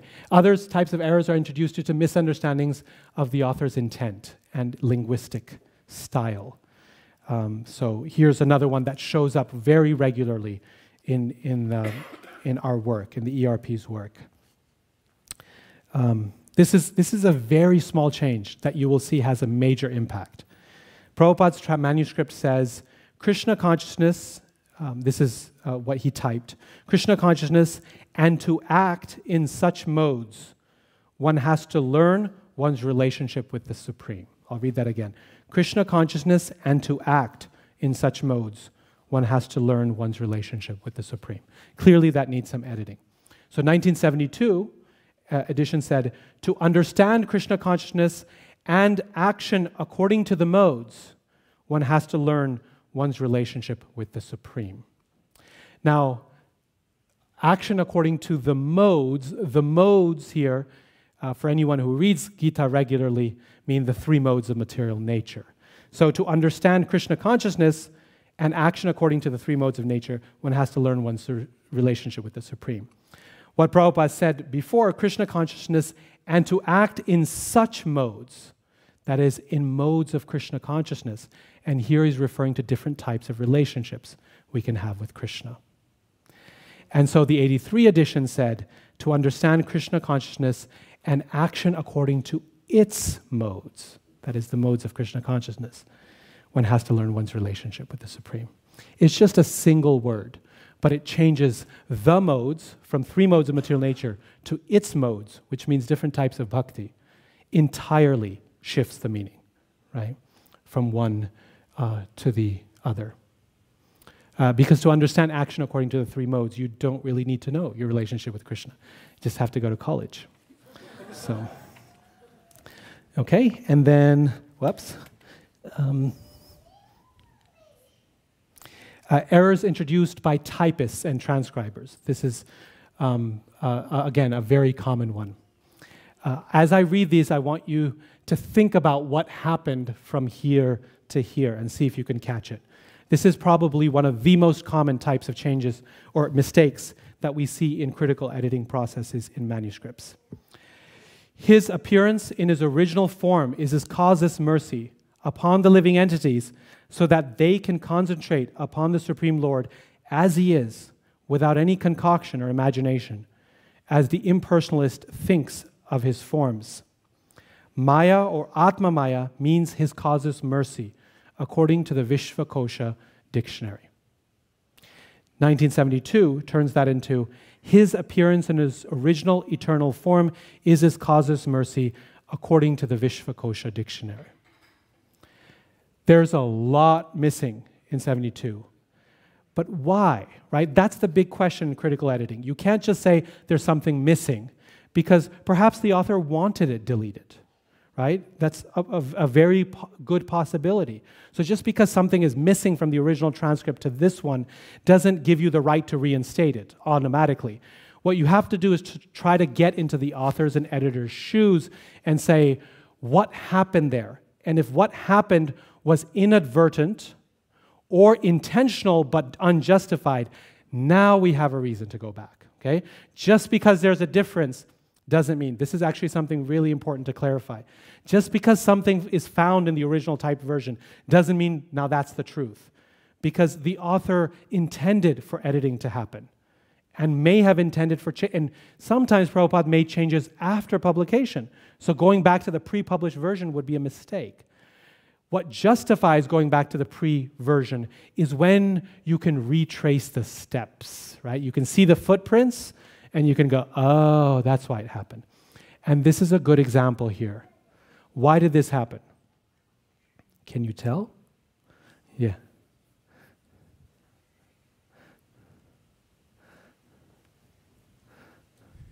It looks like he read to causeless mercy, and then maybe he looked away, and when he came back, he saw the other causeless mercy 2 lines lower and just continued from there. Exactly. Right? This is a classic example of I skip. Kids do it all the time when they're reading. They'll read and then they get distracted and then they come back and they come back to the same word they left off on, but it's the same word on another line. And they've missed a whole gap. Scribes do this all the time. This is one of the most common things you see when you're looking at manuscripts. I saw it frequently in my work with critical editions. So in this slideshow, it kind of worked out nicely where causes mercy and causes mercy are on top of each other anyway. But this is so easy. You read here, and then you come back down, and there you have it, right? So now that we have a good reason as to why someone who's otherwise reasonable would do this, well, okay, now you can reinstate that in 1983. Which now says, his appearance in his original eternal form is his causeless mercy bestowed upon the living entities so that they can concentrate on the Supreme Lord as he is and not on mental concoctions or imaginations, which the impersonalist wrongly thinks the Lord's forms to be. The word Maya or Atma Maya refers to the Lord's causeless mercy according to the Vishvakosha dictionary. Okay, last example. improvements made by the prior editor that skew the meaning. Okay? Now, this is something that's less benign. This is where the editor actually intervenes because they've got an objection to something being said. And in this case, this is a purport from Bhagavad Gita where the transcription has this whole discussion about how there's only one sun within the universe. And not all the stars are not all suns. Prabhupada says, among the stars, the moon is the chief, and therefore the moon is the presentation of Krishna. It appears, however, from this verse that the moon is one of the stars. Therefore the stars which twinkle in the stars are also reflected by the sun. The theory that there are many suns within the universe is not accepted by Vedic literature. The sun is one, and the reflection of the sun and moon illuminate similarly the stars. The twinkling stars are not therefore suns, as compared here in the Bhagavad Gita, that the moon is one of the stars. Therefore, the stars are as good as the moon. The Macmillan edition reduces all of that to, among the stars, the moon is the most prominent at night, and thus the moon represents Krishna. So we know that likely what happened was the editor of the 1972 edition disagreed with or felt embarrassed by this version of cosmology, which goes against what modern science tells us. The reason this is likely, again, this is a guess is not enough. Like you have to build a case for every single change. There has to be a good reason. The reason this one is likely is because in a letter, Prabhupada prior to this objected to the same editor who changed a bunch of things in Easy Journey to Other Planets because it didn't quite match his conception of what cosmology should be, right? So this particular editor had a predilection for cleaning things up in this way, and so it was replaced. It was restored in 1983. Okay, we're almost there, okay? Almost there. One last example. The ones that I described to you are the type of thing that a critical editor would do in their sleep, honestly speaking. These are like, they come a dime a dozen. They show up everywhere in critical editing processes. The resolution to them are usually straightforward. They're not major areas of controversy. What critical editors actually get excited about is stuff that's a little more complex, right? That's where you have to use your brain power a bit. And the example that I want to give you is that very famous one of the shift from the Blessed Lord to the Supreme Personality of Godhead. Really quickly, and then I'm happy to answer more questions about any one of these if you like, if you want to know more in depth. Prabhupada's original transcriptions, his dictations, his own typing, all use the Supreme Personality of Godhead. This is one of Prabhupada's signature phrases that's key to capturing the concept of Bhagavan in Gaudiya Vaishnava theology. I give a whole section on this in my seminar 10 years ago on Tattva Sandarbha, right? How the concept of Bhagavan, what that means, is a technical term which is then encapsulated by Srila Prabhupada using this phrase, the Supreme Personality of Godhead. So Prabhupada uses it all throughout his original dictations. But the 1972 printed edition actually says, Blessed Lord. And as far as we can tell from exchanges of letters and so on between different editors, it seems that the 1972 editor recommended Blessed Lord as more comprehensible to Srila Prabhupada. This is a phrase that's used in Radha Krishnan's edition of the Bhagavad Gita, which was very well known and popular at the time. And since that time, it's been used by others as well. It has a certain Christian flavor to it that is very approachable and understandable for people in the West. So that was, Prabhupada approved. Prabhupada agreed that, okay, this would be more understandable when requested by his editors to do that. So it was changed to Blessed Lord, and it was used and quoted. However, Prabhupada was never quite happy with that change. When the abridged edition of the Bhagavad Gita came out, or one of the editions in the middle, Prabhupada, in one of the edits, or the copy edits that he made himself, he crossed out the Blessed Lord and wrote the Supreme Personality of Godhead. In a lecture that he gave, actually in more than one conversation, Prabhupada specifically objects to the Blessed Lord. He says, this Blessed Lord idea, where is this coming from? He is not the Blessed Lord. He is the Supreme Personality of Godhead. So Prabhupada objects to it publicly, right?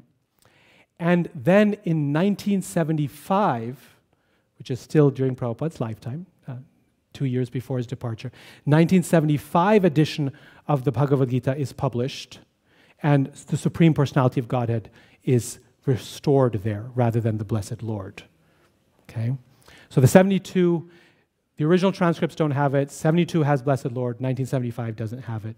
It restores the Supreme Personality of Godhead. 1983 edition is based on 1972 Macmillan, but makes the change of changing it to the Supreme Personality of Godhead. That historical trajectory itself was enough convincing to the editorial review panel to recommend the Supreme Personality of Godhead. But what was the real clincher is, again, the critical editing aspect of it. One of the characteristics of critical editing that set off alarm bells to a scholarly reader is when a change introduces inconsistency within the text itself.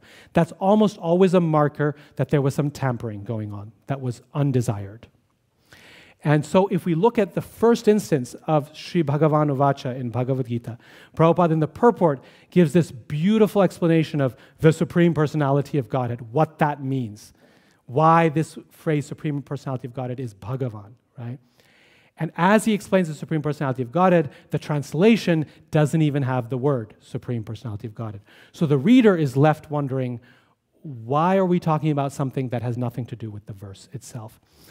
The fact that the purport where Prabhupada chooses to explain that phrase in the translation has a translation that's missing the phrase, that's a red flag.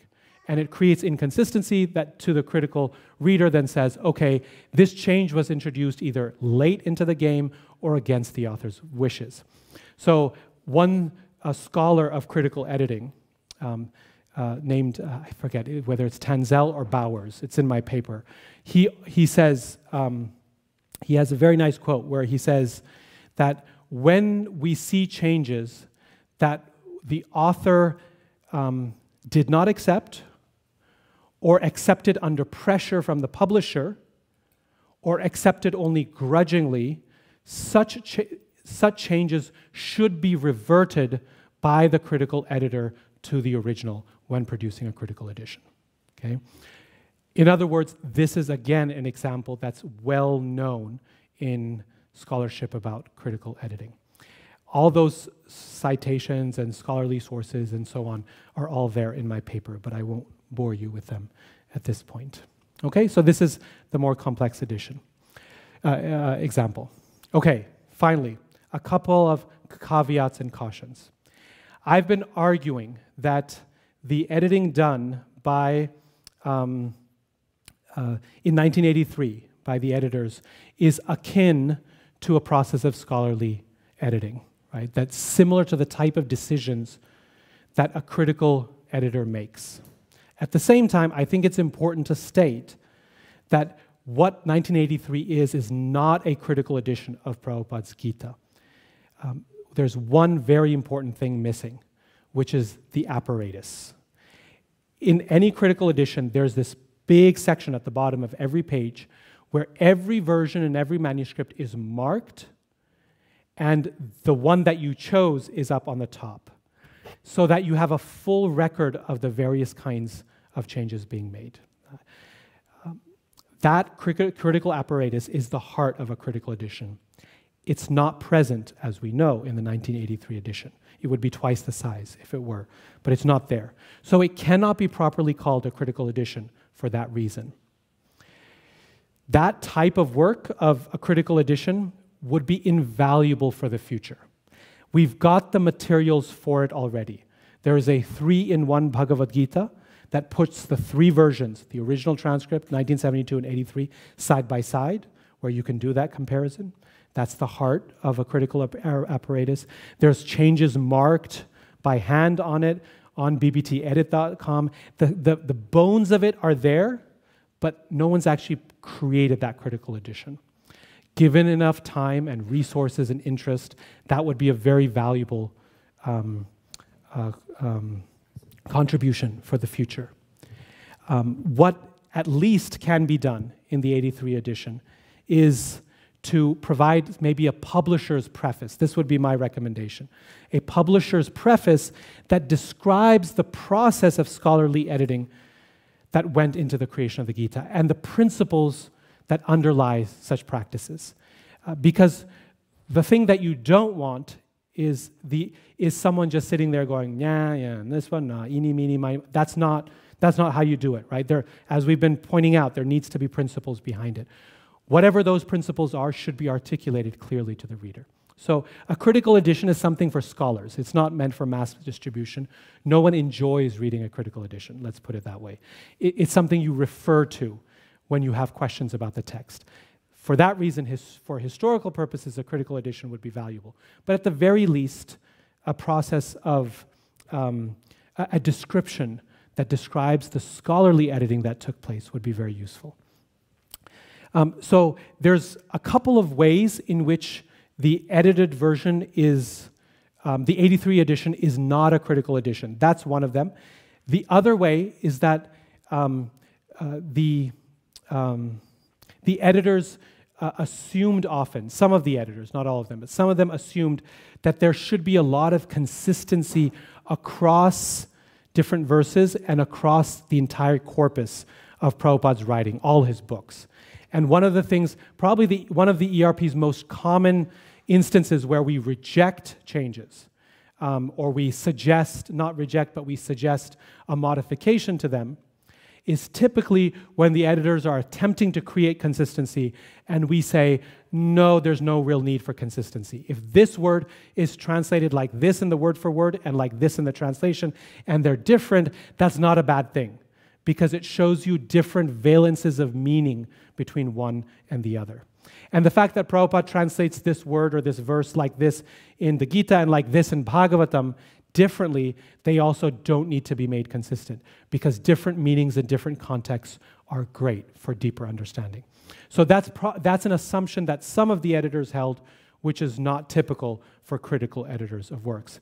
When instances like those arise, then typically the editorial review panel has been in the habit of marking those and sending those up for adjudication to say, no, we don't think that this was an appropriate change. It needs to be fixed. How many times do we do that sort of thing? From a body of like, okay, let's say 100 changes, usually 95 are probably in one of the obvious categories that I described earlier. They're kind of like, this is 95 to 97. Yes, this is obvious. We see what's happening here. We can tell. We can see the footprints that led us here. In maybe 3 to 5% of them, we're thinking, I don't know. These footprints aren't obvious here. Let's talk about this as a group. So we all come together as a group and discuss it. And we debate and debate and discuss. And again, some people are more in favor, some are against. So it's fairly well balanced. And then of those 5%, probably there's, I would say, around 1% or so that we all agree that is unacceptable, or at least some people insist that it's unacceptable. And that goes up higher to a body called the Revisions Adjudication Council, which is meant to make a final decision. It consists of BBT and GBC members who are meant to make a final decision on those. My last point, which is to say, there's more caveats and cautions in my paper, which we don't have time to go through here.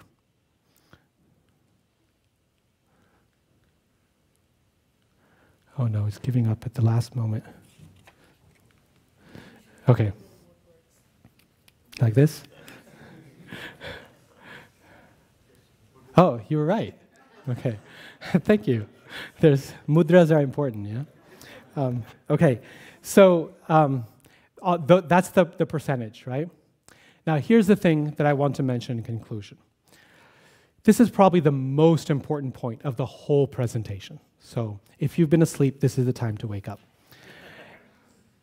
The reason none of this should keep you up at night, the reason none of this should be a cause for you to be overly concerned about the integrity of the message. Prabhupada was a master teacher, and he repeated the points he wanted to make over and over and over again throughout his books and throughout his lectures and his letters and so on. So often, in fact, that people often note this with complaint, that why does Prabhupada keep saying, Mayavadi's this, Mayavadi's that, right? Many people have complained about this to me. Prabhupada wanted to make sure that no matter what happened with his books, the message of Krishna consciousness was not lost. In all the changes that we have sent up so far, that 1% that I was talking about, of all of those changes, there are none that would change anyone's understanding of major or minor points about our philosophy. It's the type of thing that you would stop and go, I wouldn't have done it like that. Or, yeah, I think I agree. It's the type of thing that would lead you to pause and to think and to question and to recognize that editing is always a subjective process. There are critical editions produced over the years, variety of editions of the Bible, the Quran, the Book of Mormon, the Mahabharata, the Srimad Bhagavatam, and not one of them has escaped controversy. Not one. Usually an institution, a religious institution, picks one version and moves on and says, this is the one we're following. And there's always a group of people that go, that one or that one, right? This version or that version. There's simply no way to create a critical edition that is free of debate or controversy. Because no matter how many principles and academic standards you follow, there's always a subjective element. Perhaps Prabhupada knew this. Perhaps in his vision as an acharya, he understood that in the thick minds that we have, or I should speak for myself, that I have, and the nature of Kali Yuga, right? Manda sumanda mataya, that things are naturally prone to decay. You remember the first part of my talk today, right? This is a natural process. Krishna mentions this in the Bhagavad Gita, yogo nashta parantapa. Things decay over time. In order to prevent that, let's ensure that no one misses the point. And that's the thing that should give us heart. If anyone gets a copy of the Bhagavad Gita, honestly, any version of it, they cannot miss the heart of the message. They cannot fail to become devotees, given enough sincerity. And this is why both versions, or all versions, I should say, because there's been more than two, have produced thousands and thousands of devotees, each one of them, right? So none of the changes that we have done are earth-shattering. Some recover a few really sweet points that were lost. Some lose a point or two that we object to. That's the sort of thing that happens, but nothing that should keep you awake at night. All right. Thank you very much for your attention. I'm sorry this went a little longer. I appreciate it.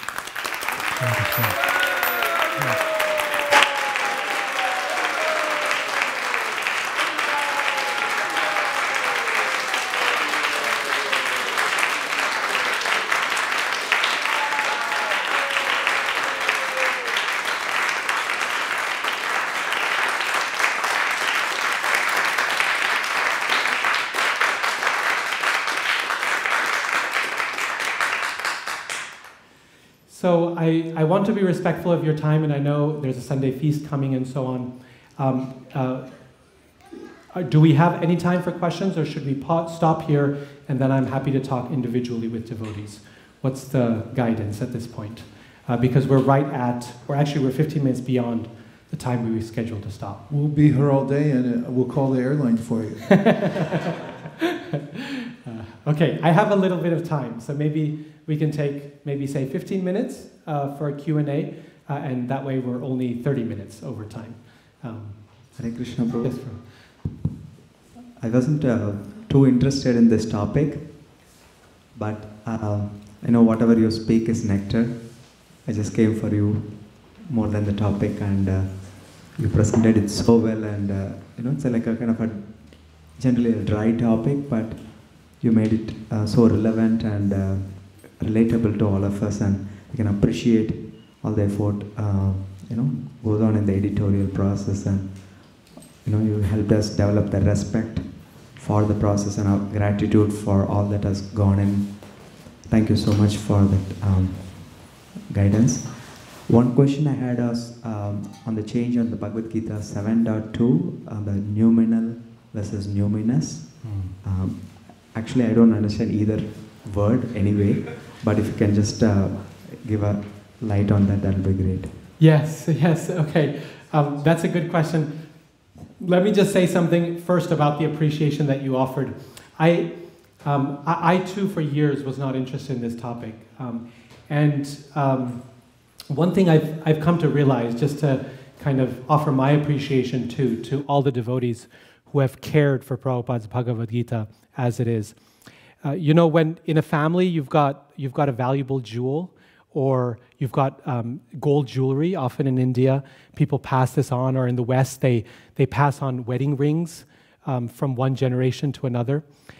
The fact that it's old and ancient and comes from your great-great-great-grandfather or grandmother makes it special. But what makes it even more special is that one generation after another has valued and treasured that family heirloom and passed it on to the next generation. That I received this from my mother, who received it from her mother, and so on. And in some ways, if we want to think about this positively, right, in some ways, that's where we stand, where these books by Srila Prabhupada have been published and edited and read carefully and distributed and cared by so many hands over the last, 50, 60, 70 years, and treasured by so many devotees. And that's something not to be upset about, but rather to be proud of the fact that even as the works of the Goswamis have come to us through so many hands, and each one has worn that ring and polished it and shined it and taken pictures of it, so also these books have passed through the generations and through the hands of so many devotees who have put in so much effort into preserving and distributing and taking care of Prabhupada's Bhagavad Gita. So I think that should make us very happy and very proud, and it adds to the value of the text to know that so many devotees have held it in their hands, physically or metaphorically speaking, symbolically speaking, and cared for the Gita. So thank you for bringing up that appreciation, that point. For myself, being a second-generation devotee who has kind of missed a lot of the early part of Prabhupada's book publishing and editing and so on, that's something I'm very grateful for, is to think that so many people before me took such good care with so much sincerity of Prabhupada's books that today I can even have a discussion like this, right? It could have been totally impossible to have this discussion today if so many devotees had not taken good care of Prabhupada's books. So that's one thing. On the noumenal versus numinous, we discussed this like last month, I think. It's very, very recent. And I can't recall right off the top of my head, but numinous and noumenal, one of them, I think it's the numinous one, is a very specific term used first, I think, by Rudolf Otto in the modern period to refer to a conception of the divine that is abstract and impersonal, beyond all name and form. And another refers to basically the opposite of phenomenal. I think it's noumenal. That refers to the opposite of phenomenal. And so the word, I think it was numinous, that's incorrect in that situation because it actually refers to the wrong thing, whereas phenomenal is the term that correctly identifies material, phenomenal, versus noumenal, transcendental. So that was the resolution. We had actually a pretty lengthy discussion about it, and afterwards I'm happy to look up the exact words and share. But both words, which are, I agree, both equally difficult to understand, have actually different histories and pedigrees, and they mean different things very much. And noumenal is the correct parallel of phenomenal. So, is that okay? Thank you. Okay, Shivas Pandit Prabhu. Sorry, it's really it's in the sense of a very critical kind of question that we were discussing about. Yes, so forgive me. So you said that Srimad Bhagavatam and Bhagavad Gita are very stable, and like Mahabharata is all over the place. But someone might say Bhagavad Gita is part of Mahabharata. So how can that reconcile those two things? Yes, the reason is because even though the Bhagavad Gita is part of the Mahabharata, for centuries it has been read and transmitted separately from the Mahabharata. Right? It's not that the only time people read Bhagavad Gita is when they come to that part of the Mahabharata story.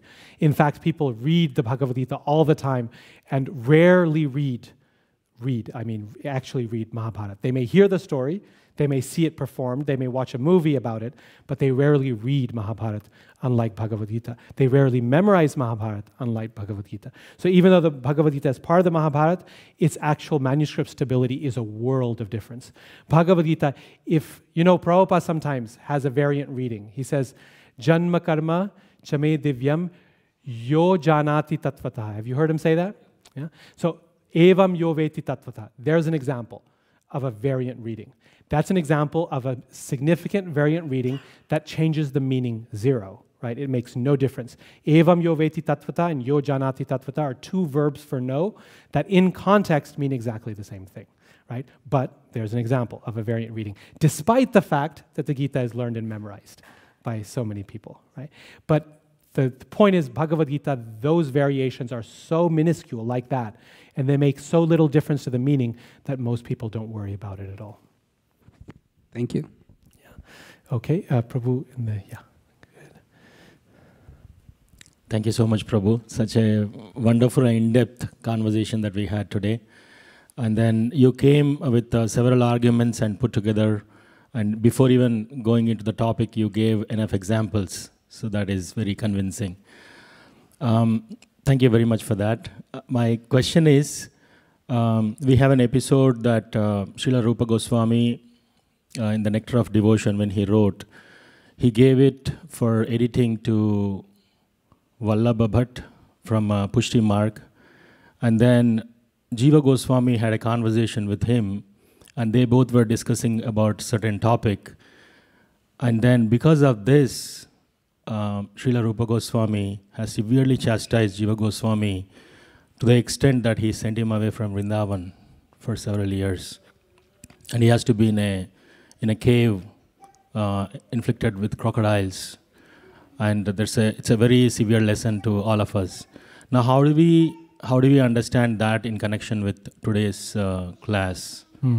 Yes, that's a very good question. First of all, it's important to note that Rupa Goswami didn't give Vallabhacharya or Vallabha Bhatta the manuscript for editing. Okay, we have to be very careful with terminology because the editor of Bhakti Rasamrita Sindhu was Jiva Goswami.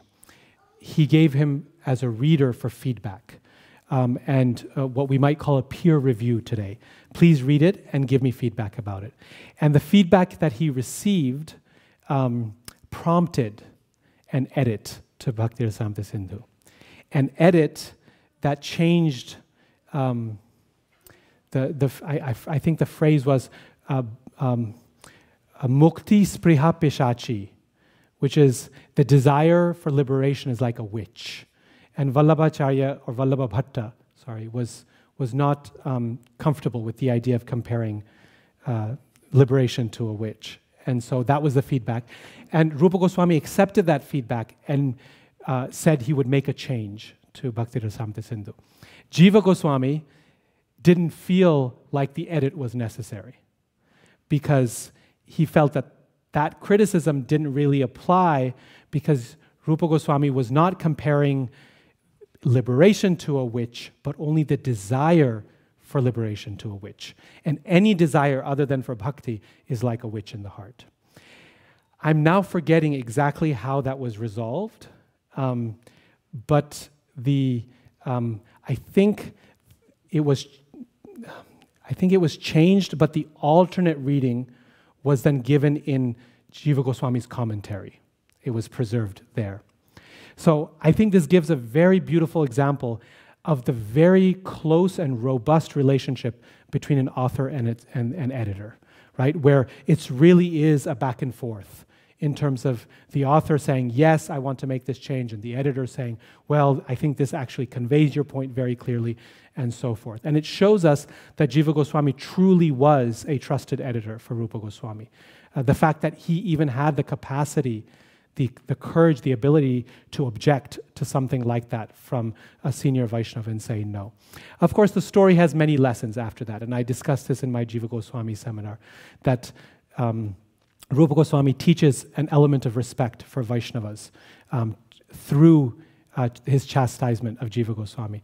And Jiva Goswami shows how to accept the instruction of the spiritual master upon your head, even when you don't quite agree or accept it, by humbly accepting that punishment of leaving. And Sanatana Goswami shows how senior devotee can intervene in a circumstance to help recover things and bring it together. So Prabhupada describes how everyone, he specifically discusses this story, and he says that Jiva Goswami was acting perfectly by objecting to Vallabhabhatta's change. He was defending his guru. Rupa Goswami was acting perfectly by teaching how Vaishnava humility to his disciple, and Sanatana Goswami was acting perfectly by resolving the situation. Okay, yes, Malini Mataji. Hare Krishna Prabhu, thank you. Thank you so much for the topic so close to heart here. And I appreciated the fact that you said that all additions are correct, whatever additions were made so far.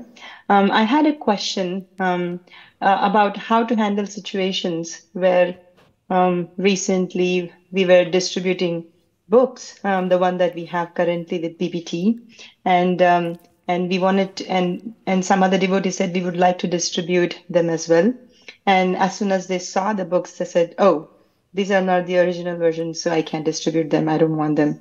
So this topic comes up a lot. So I thought I will ask you if you had any thoughts to share, Prabhu. Yes. Thank you. Yes, thank you. Wonderful question. And this connects to what I said at the very end of my presentation, which is that any addition has always been a cause for debate, right? What usually happens, or always happens, is that the addition that needs to be used, how is that decided? Typically, that's an institutional decision. As in a religious institution, whether it be the Church of Jesus Christ of Latter-day Saints, or it be a particular branch of Islam, or it be a particular denomination of Christianity, makes a determination institutionally to say, this is the addition that we're going to use, right? Despite the fact that, yes, some people object to this and this object to that, that decision is made institutionally because it's the only way to move forward. In other words, when we talk about debate, and as hopefully I've shown how there's such reasonable sorts of changes made in 83, but so long as we look at the various scholarly sides of the discussion, there will always be debate.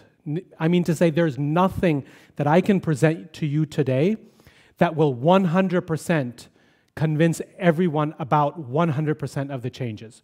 Not possible, because some of those changes are subjective decisions. That's the nature of editing. There's no machine that can do editing. There's Grammarly for grammar, but not for editing. Editing is much more of a robust process, and even grammar is subjective in its application, right? So just by the process of thinking this through and arguing, there's never going to be a resolution. A resolution almost always has to come through institution, where the institution says, well, for whatever reasons, here's the history, right? For practical purposes, this is the one we're going to use, this is the one we're going to read in our temples, etc. So it's an exercise of authority. Now, hopefully, that authority is exercised in a transparent way, right? Which is my suggestion, for example, that we lay out very clearly what is the scholarly editing process that has gone on in these. Then when it's transparent, most people can look at it and say, okay, I disagree with this or that, but overall this looks pretty reasonable to me. Okay, I'm happy to read this edition of Bhagavad Gita. So two things then. One, it's an institutional decision. It's not my decision or your decision. It's an institutional decision. And secondly, then that institutional decision, when it's accompanied by sufficient transparency and clear discussion about the topic or elaboration, argumentation, then most people can get behind it. But one cannot hope for 100% agreement on every change that's there. So I would just be, in situations like that, I would just be upfront, right? Which is to say, ISKCON, its highest body, the GBC, is currently discussing which edition is going to be most appropriate. They've convened a panel for this purposes, and a final decision is forthcoming. In the meantime, we use 1983 edition of Bhagavad Gita. Yeah, something like that. Thank you, Prabhu. Thank you. Okay. I think we're at 12:30. I think we should, 1:30. I think we should stop at this point, and individual questions. Also, if anyone would like a full copy of the paper, it's nearly done. I'm putting some finishing touches on it. I've received some good feedback. I've presented it at academic conferences, which has gotten me some good feedback. So I'm incorporating those into the version. I'm hoping, fingers crossed, Krishna willing, by mid-January it should be done. If you'd like a full copy of the paper, it's something you're interested in, please feel free to send me an email and or give me your email address, and I'll be happy to send it to you in about a month's time when it's done. Okay? Thank you all so much for your attention today. Hare Krishna.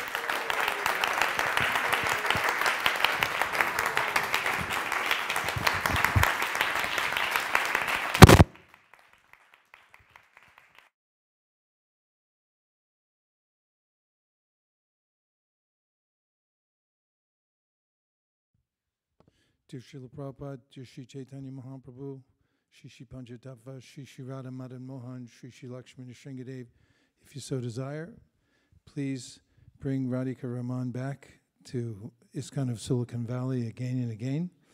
And also, please continue to empower him so he can expand Krishna consciousness in the most important way, foundationally, through spiritual and deeply considered research and high realizations. Thank you very much for considering our request. Om Tat Sat. Radhika Raman Prabhu, we're deeply touched. I was noticing your stamina. I made some off comment about the only thing you couldn't do is play basketball. But I got that from your kids. And but you're not only such a solid Vaishnava, but also your presentation skills are amazing on so many levels, not just for their thoughtfulness, but also for the sheer physical stamina. So we'll fill that category back in. You are an athlete in your own right. Hare Krishna. Thank you.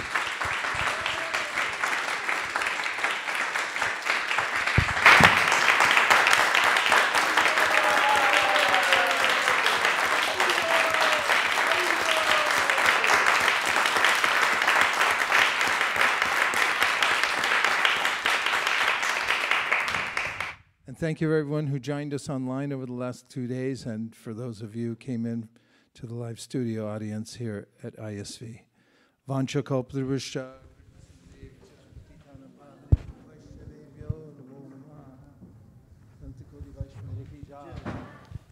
His Grace Radhika Raman Prabhu ki jai, Srila Prabhupada ki jai.